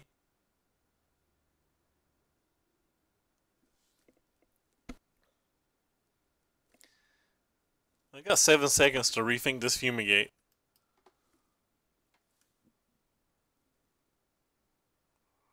Eternal's a pretty fun game. It's my favorite free-to-play grind type game. Magic is definitely my favorite game. I like it. Poker used to be my favorite game, but I like Magic more than poker these days. Alright, we'll keep this hand. It's a little weak. It's a little slow. It's actually not particularly good. With the current hand we have, the Dispel feels almost like a mulligan, and we clearly have some pretty awkward lands here. But we do have what I consider our best sideboard card for the match. And we do have one Cycler or a card that may be able to nail a gate. Or a Refurbish, depending on how good their hand is. Pretty sure Rabid Panda crushed us last time we played him as well. I think we won game 1 and they won game 2 and 3. Which is how I think this matchup typically goes. I think this matchup needs improved a little bit, but off the top of my head, I'm not sure how to improve it. I saw somebody suggest Scavenging Ground over the Blighted Cataract, which is probably reasonable. The Cataract doesn't do a lot of work, but it doesn't do no work. But the problem is, like, then that's just a one-of card. So, like, how often are we going to draw it that it matters? Probably doesn't change the matchup any. Just on how infrequently it can be drawn in that spot.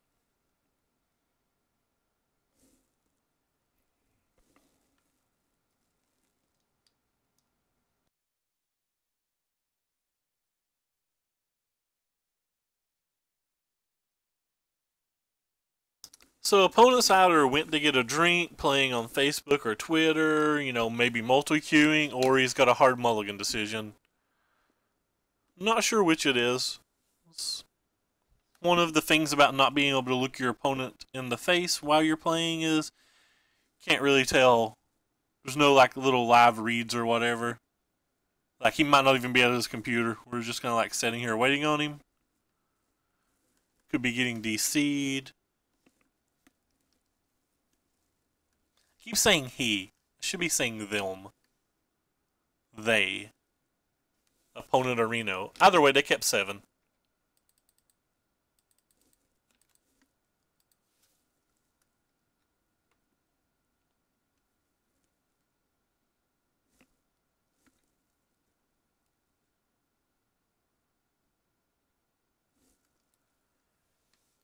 Yeah, they have their best turn 1 play. Well, Second Authority might be cute, but again, the problem is really just their Maelstrom Wanderer and their counter spells.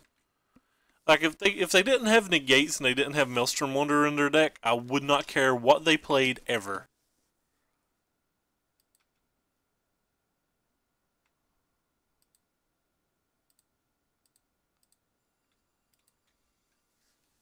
My phone's ringing. I don't know if you guys can hear it. If you can, I apologize. But we have some counter spells. Counter spells are like stuffs. I guess I want to get value out of the cast out while we can. The negate. Nah. They just have a second gate. How bad is that for us?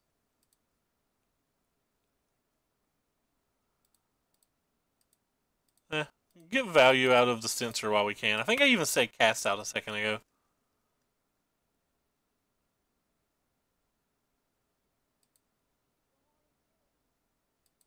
Well, there's a Descend, so... The sad thing is we still need at least 3 turns to play an approach and to draw an approach, so we're 4 turns away from having any shot at winning.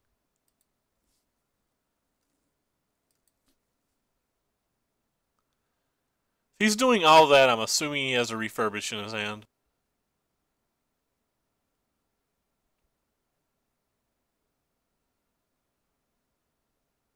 He's got 6 creatures. Yeah, well, we knew he had to refurbish. Or we thought he had to refurbish.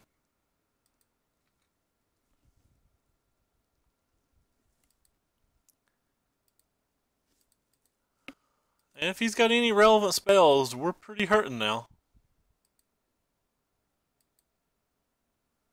Does have a Mausoleum Wanderer already in the grave. If he doesn't play anything, that means he either has all land and all counter spells, which also isn't good for us.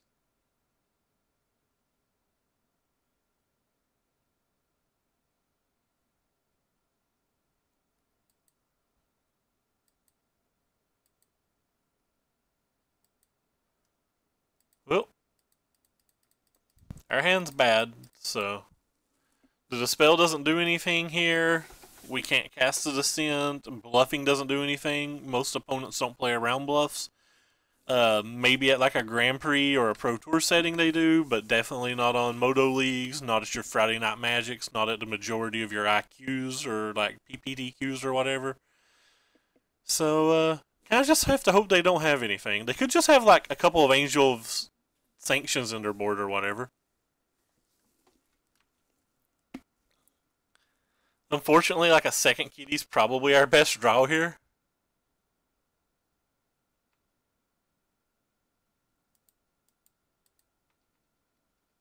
Did not draw another kitty. They're going to combine block one of those. Get a dude in their grave.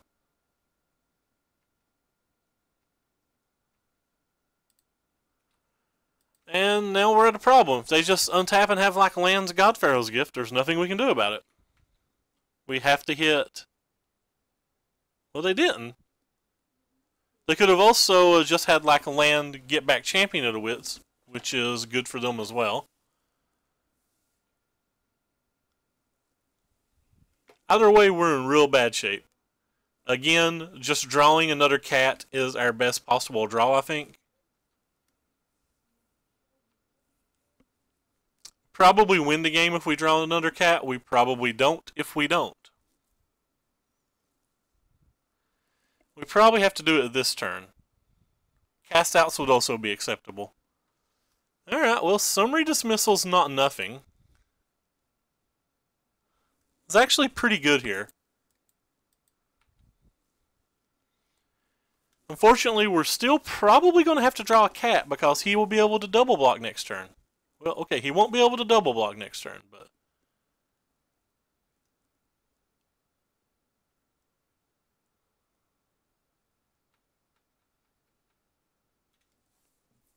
I really want to draw that cat, friends.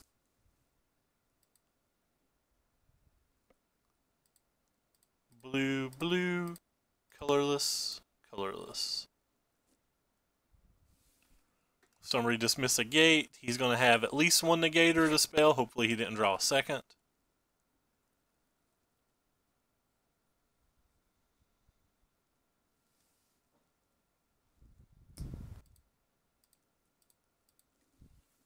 So hopefully he didn't top deck a second. He already has at least one negate and one dispel on his sideboard, so. Alright, well, he hit one. What do you do? It's pretty unfortunate for us. Like, that's running pretty good for him.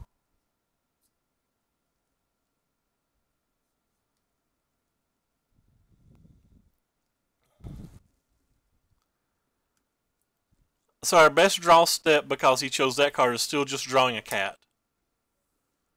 A cat or a cast out's our best 2 cards. Supreme Will's not a particularly good one.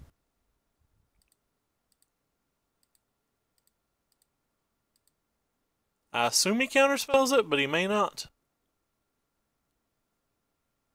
Alright, well, he didn't counterspell it, so...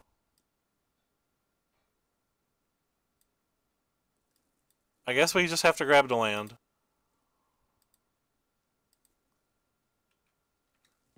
It's going to be pretty impossible for us to win at this point.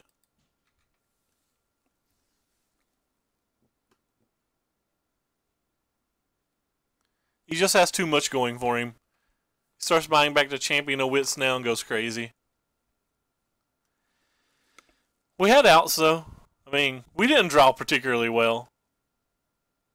We drew only 1 Cycler, no Glimmer, no Supreme Will until that turn.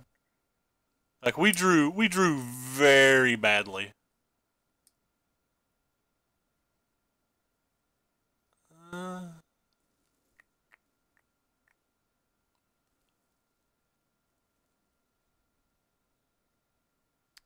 Well, opponent doesn't have a Mausoleum Wanderer in his graveyard, which gives us... He's down to 22 cards in his deck, so he's going to have found another negate. Him drawing a negate on exactly that turn, just too brutal.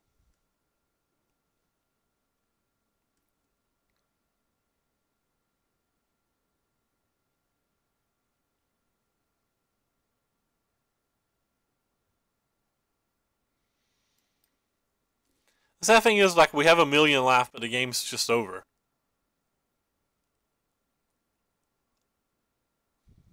Shouldn't have done that, probably.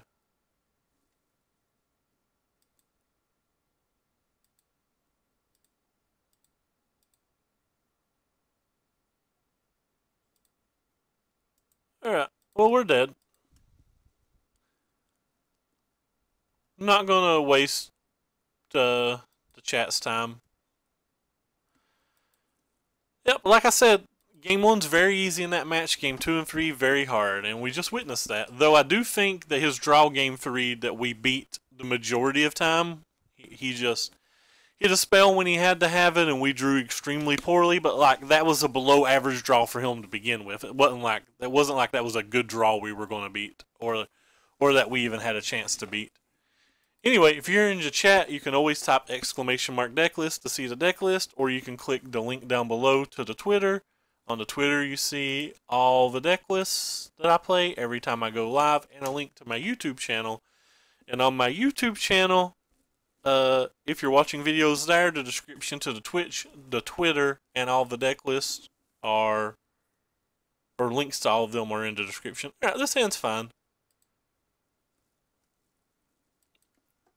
It's just really hard to beat the decks that can put clocks on the board with counter spells.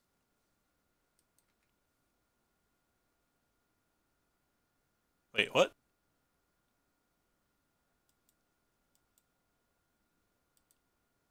What? How is there not a current deck list set? That makes no sense.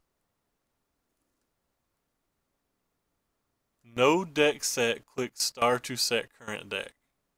Alright.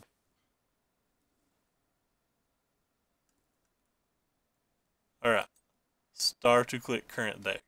I guess that works. This link probably works too, doesn't it? This website seems like it's a little slow to load for me. I'm new to this website. Murph from the stream Murphix linked it to us. Yeah, I think that works. I don't know. Anyway, like I said, this hand's pretty good. I never even asked the bot to come. I still have playing to do. Let's put it that way. Like all of that's pretty new to me.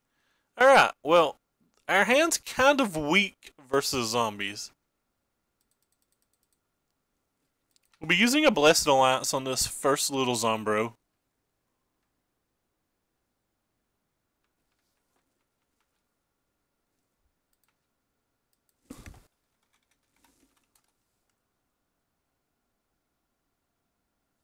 Oh, so I don't even have to set it on MTG bot. So it's like I want one or the other one. That's kind of odd.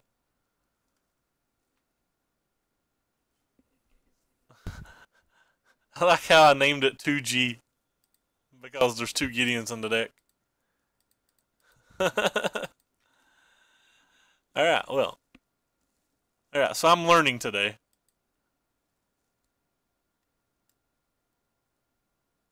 Enters the battlefield under their control. Alright, well that's not something we're going to worry about this turn because we're just going to counterspell whatever they play. I've not played versus black-white zombies in months. It's kind of interesting.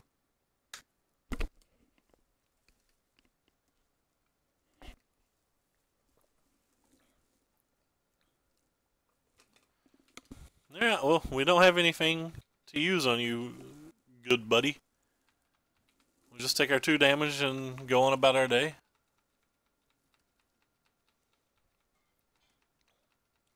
So keep in mind, in about 45 minutes, Mr. DeCandio will be on for his partner celebration stream. It should be a fun time. I'll probably be in there and or lurking most of the evening. Small workout after my stream and then probably head there.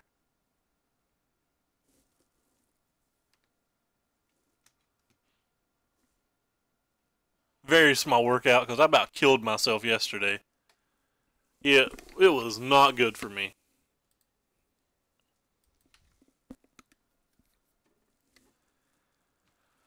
So I have a cast out we can play here if they play anything relevant. So that thing's going to get bigger if the Lord resolves, so I kind of think that I just want to kill the... So we take 3 damage every turn the rest of the game, or we take 2 damage and get absolutely wrecked by the... Mastery? Mastery gives us more turns because the Mastery doesn't attack on the following turn, and it's going to stop that from taking damage, so I'm going to leave the Lord up.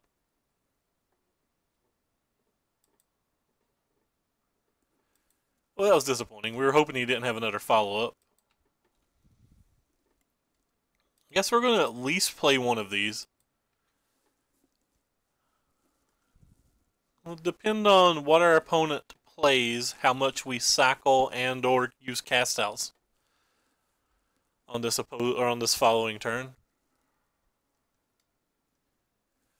If he just attacks us for 4, we're probably going to just cast out the Lord of the Accursed.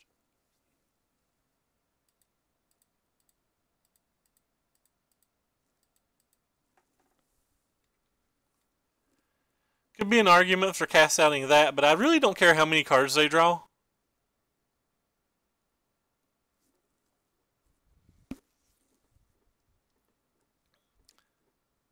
Another Lord? Sure. Alright, well there's an approach, so we just need to find an untapped land before we die, and we're good.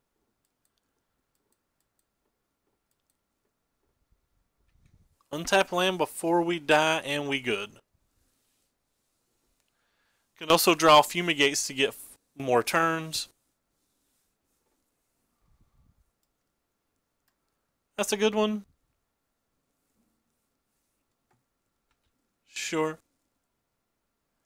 It's a decent amount of damage.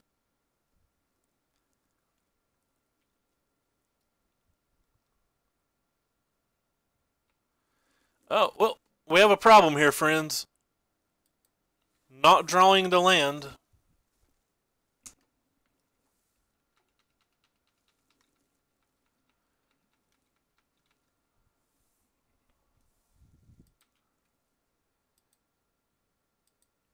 We pretty well have to hit Fumigate and or the land exactly next turn to have any chance. And the land may not be good enough, depending on what they have in their draw. Wow. I feel like we just fogged.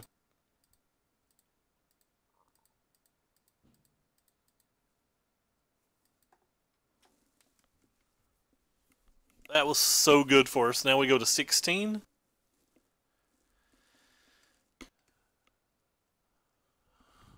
It'd be pretty hard for him to beat us if we hit the land now.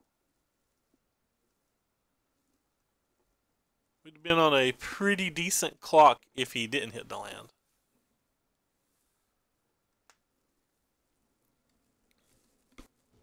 So I guess he wants to draw a card here? Should probably draw a card. I don't know.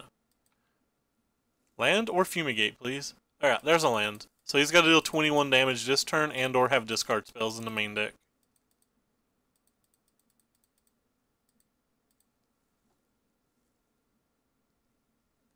Did I count wrong? No. It must have just been lag. Sorry. It's 17 damage if he has a mastery. If he had a land double lord, it would kill us. But that's about it. And it would have to be the last 2 lords in the deck. So land and 2 Lord of the Accursed is what we're really wanting to fade.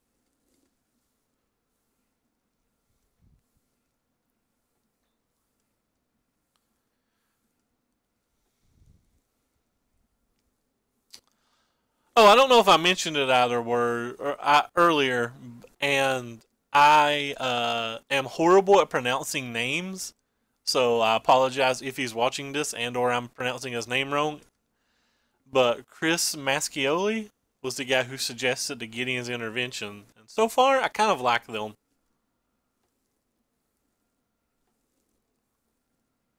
Alright, well, we take a lot of life loss here and hope that he doesn't have a transgress in the main deck.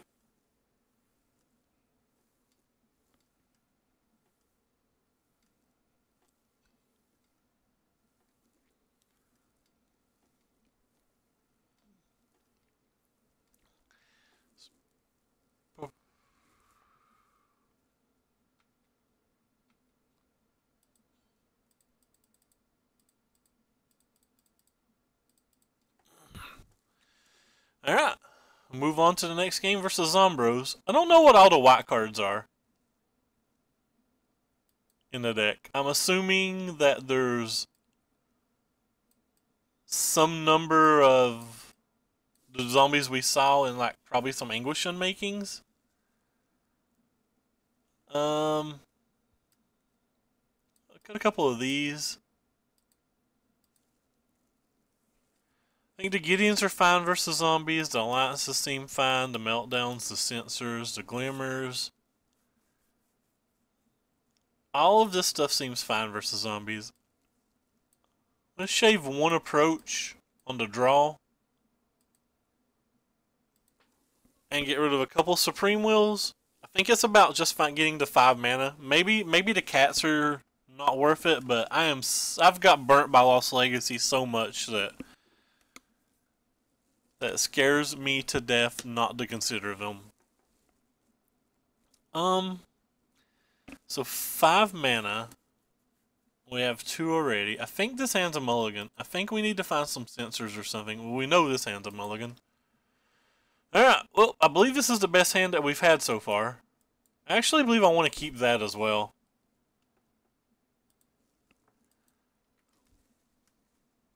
Keeping the Supreme Will might have been a little bit much.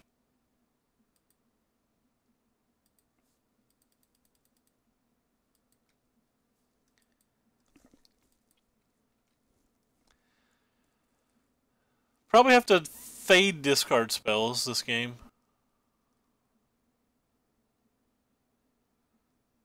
Drawing in a Censor, a Meltdown, or a Blessed Alliance would be pretty nice here. That's a cat. Cat scratch fever! I'm sorry.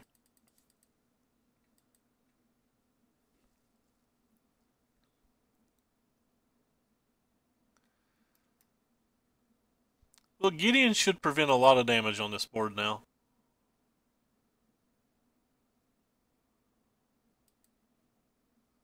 Really want to draw a land. That's not a land. I think I'm starting to lag. I don't know if the stream's sputtering or whatever. I'm not really dropping frames. Maybe it's just Motovin.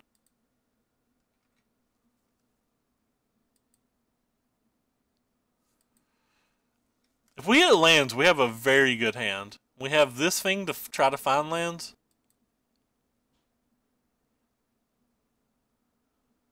Evolving Wilds and Zombies. Well, that was pretty good. But again, prevents a bunch of damage.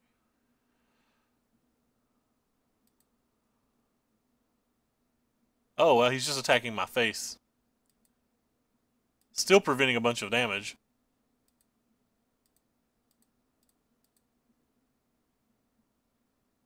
Have to hit a land out of these 4 cards. Alright, well, we hit a land out of those 4 cards, so...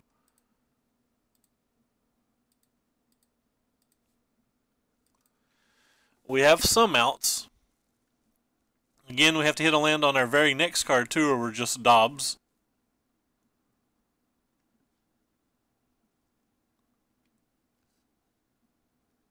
It's got to be an untapped land, too, which is all of our lands, but some of these builds splash a 3rd color and or play Port Town, which is why I like to mention that it has to be an untapped land.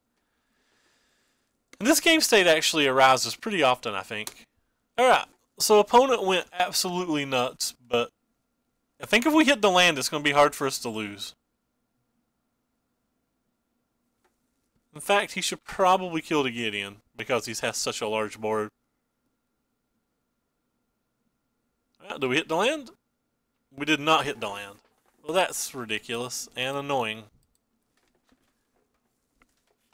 Very, very annoying that we don't hit land 5.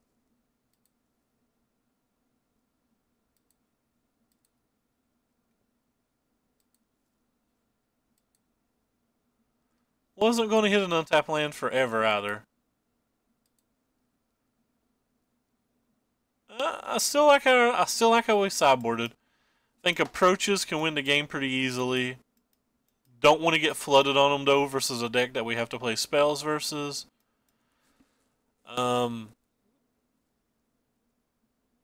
Maybe the cats aren't good enough, but they feel like they buy a decent amount of time.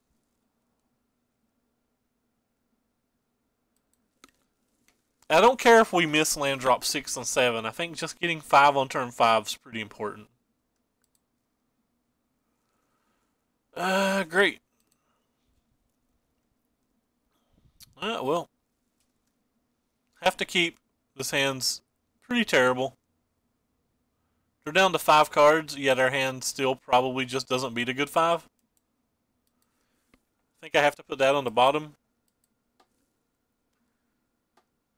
They scrout on top. Which means I would probably prefer to have their hand compared to ours.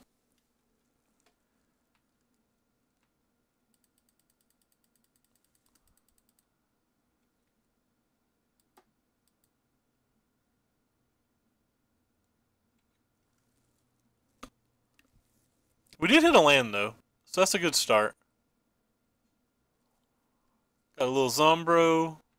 We'll be happy to use the Blessed Alliance on the little Zombro.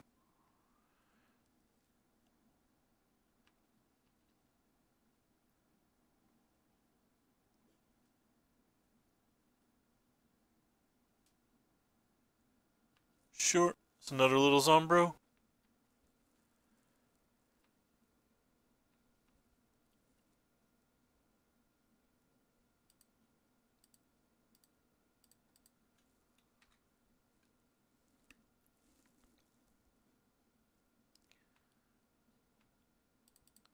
Well, if they don't have a discard spell, we'll at least get to the cat. How would I describe the current set? In what terms? It's kind of mid-range-ish. It's pretty fun. I don't know what terms you're looking for. Sorry, I'm not an overly intelligent man.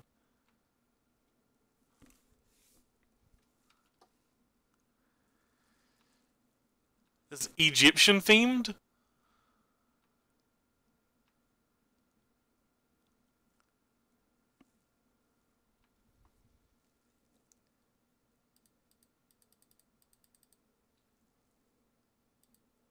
Oh, yeah, I'm definitely lagging. Alright, so there's another cat. We definitely don't want to censor. I think I'm fine taking the cat. There's a Fumigate. Hmm. He's down to 2 cards in hand. I'm just going to slam to Fumigate here. Oh yeah, there's a lot of good decks. Like in the tier 1 deck range, you have the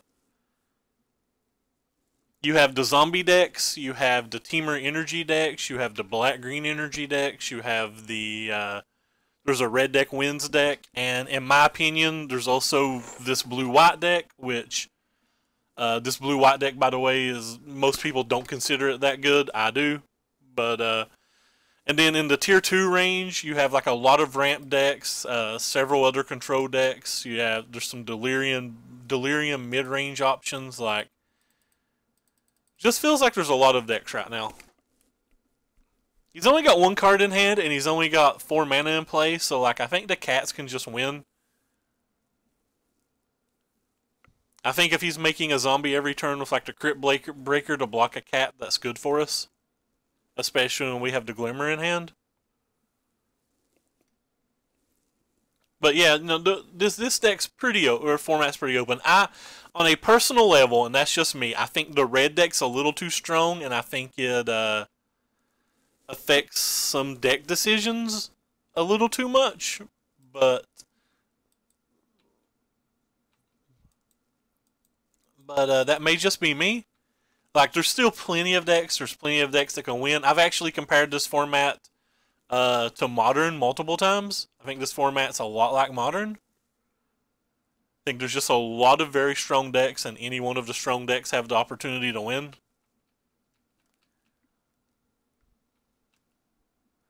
That's up total. Spam, since you said you're coming back to the chat, or coming back to the game, I highly suggest you go to Total MTG's Twitch chat and follow his channel and check out some of his YouTube videos. He does very good content, especially the YouTube videos, like post-rotation decks, yeah, a big variety of decks, a lot of brews. I pretty much only play Blue-White Approach right now. I've been playing it for like a month or whatever, so like there's not a lot of variety on this stream, but you get plenty of variety on a stream like his. And especially his YouTube videos are just very well put together. And keep in mind, in about 30 minutes, Decandio will also be streaming. Decandio's a very quality player. I guess I should get links to people that I like to advertise. Alright, well, we don't want either of these lands. Bottom.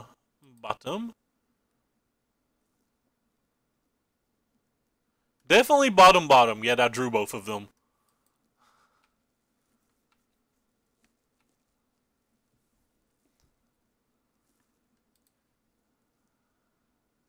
I mean, you earned them, man. It's just true. You put out some great content. So anyway, we'll attack with cats now that he can't block, which is just really good for us. And they gain just a thunderous amount of life as well. That's the 3rd cat we've drawn this game, which is just very, very weird, especially since since we got hit by what could potentially be the Scrybug, though it's not. Obviously, you don't know that it's a Scrybug. Like, just drawing those 2 cards will happen some percentage of the time. So, like, I shouldn't blame it on the Scrybug, obviously. But because it's Modo, and Modo is a quality program, I definitely want to. I always wanna blame it. Alright, well, we're gonna keep attacking. As of right now, he can either trade both of these for this and take 6, or he can just trade one of these and take 7 with a chump block, but just going to keep attacking. If nothing else, I just want to gain the life. So we have 3 lethal attackers for the following turn, so he really needs to draw like a Liliana's Mastery. Liliana's Mastery would be very good for him. Thank you, I appreciate it. I try. I got a lot to learn. I learned something sweet on YouTube last night, which made me happy. Alright, well, so escalate 2, untap 2 of our creatures, and gain 4 life.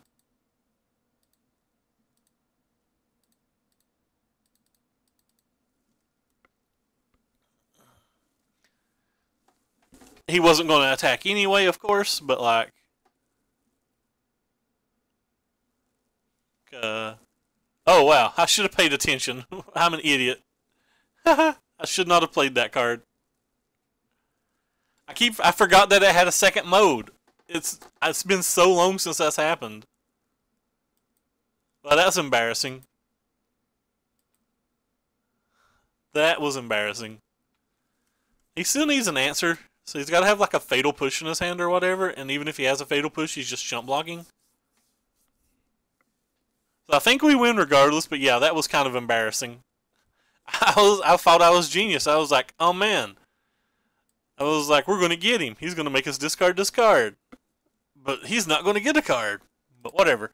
So the cats are great. The cats have always been great. The cats are wonderful. So today we beat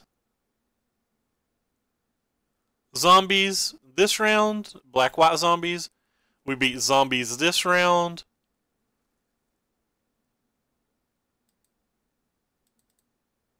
And then we like played this game here. I don't remember what we beat. I have to check. Oh, we beat green with white ramp. Sure. And we lost to Godpharaoh's Gift, and we lost to blue-white monument.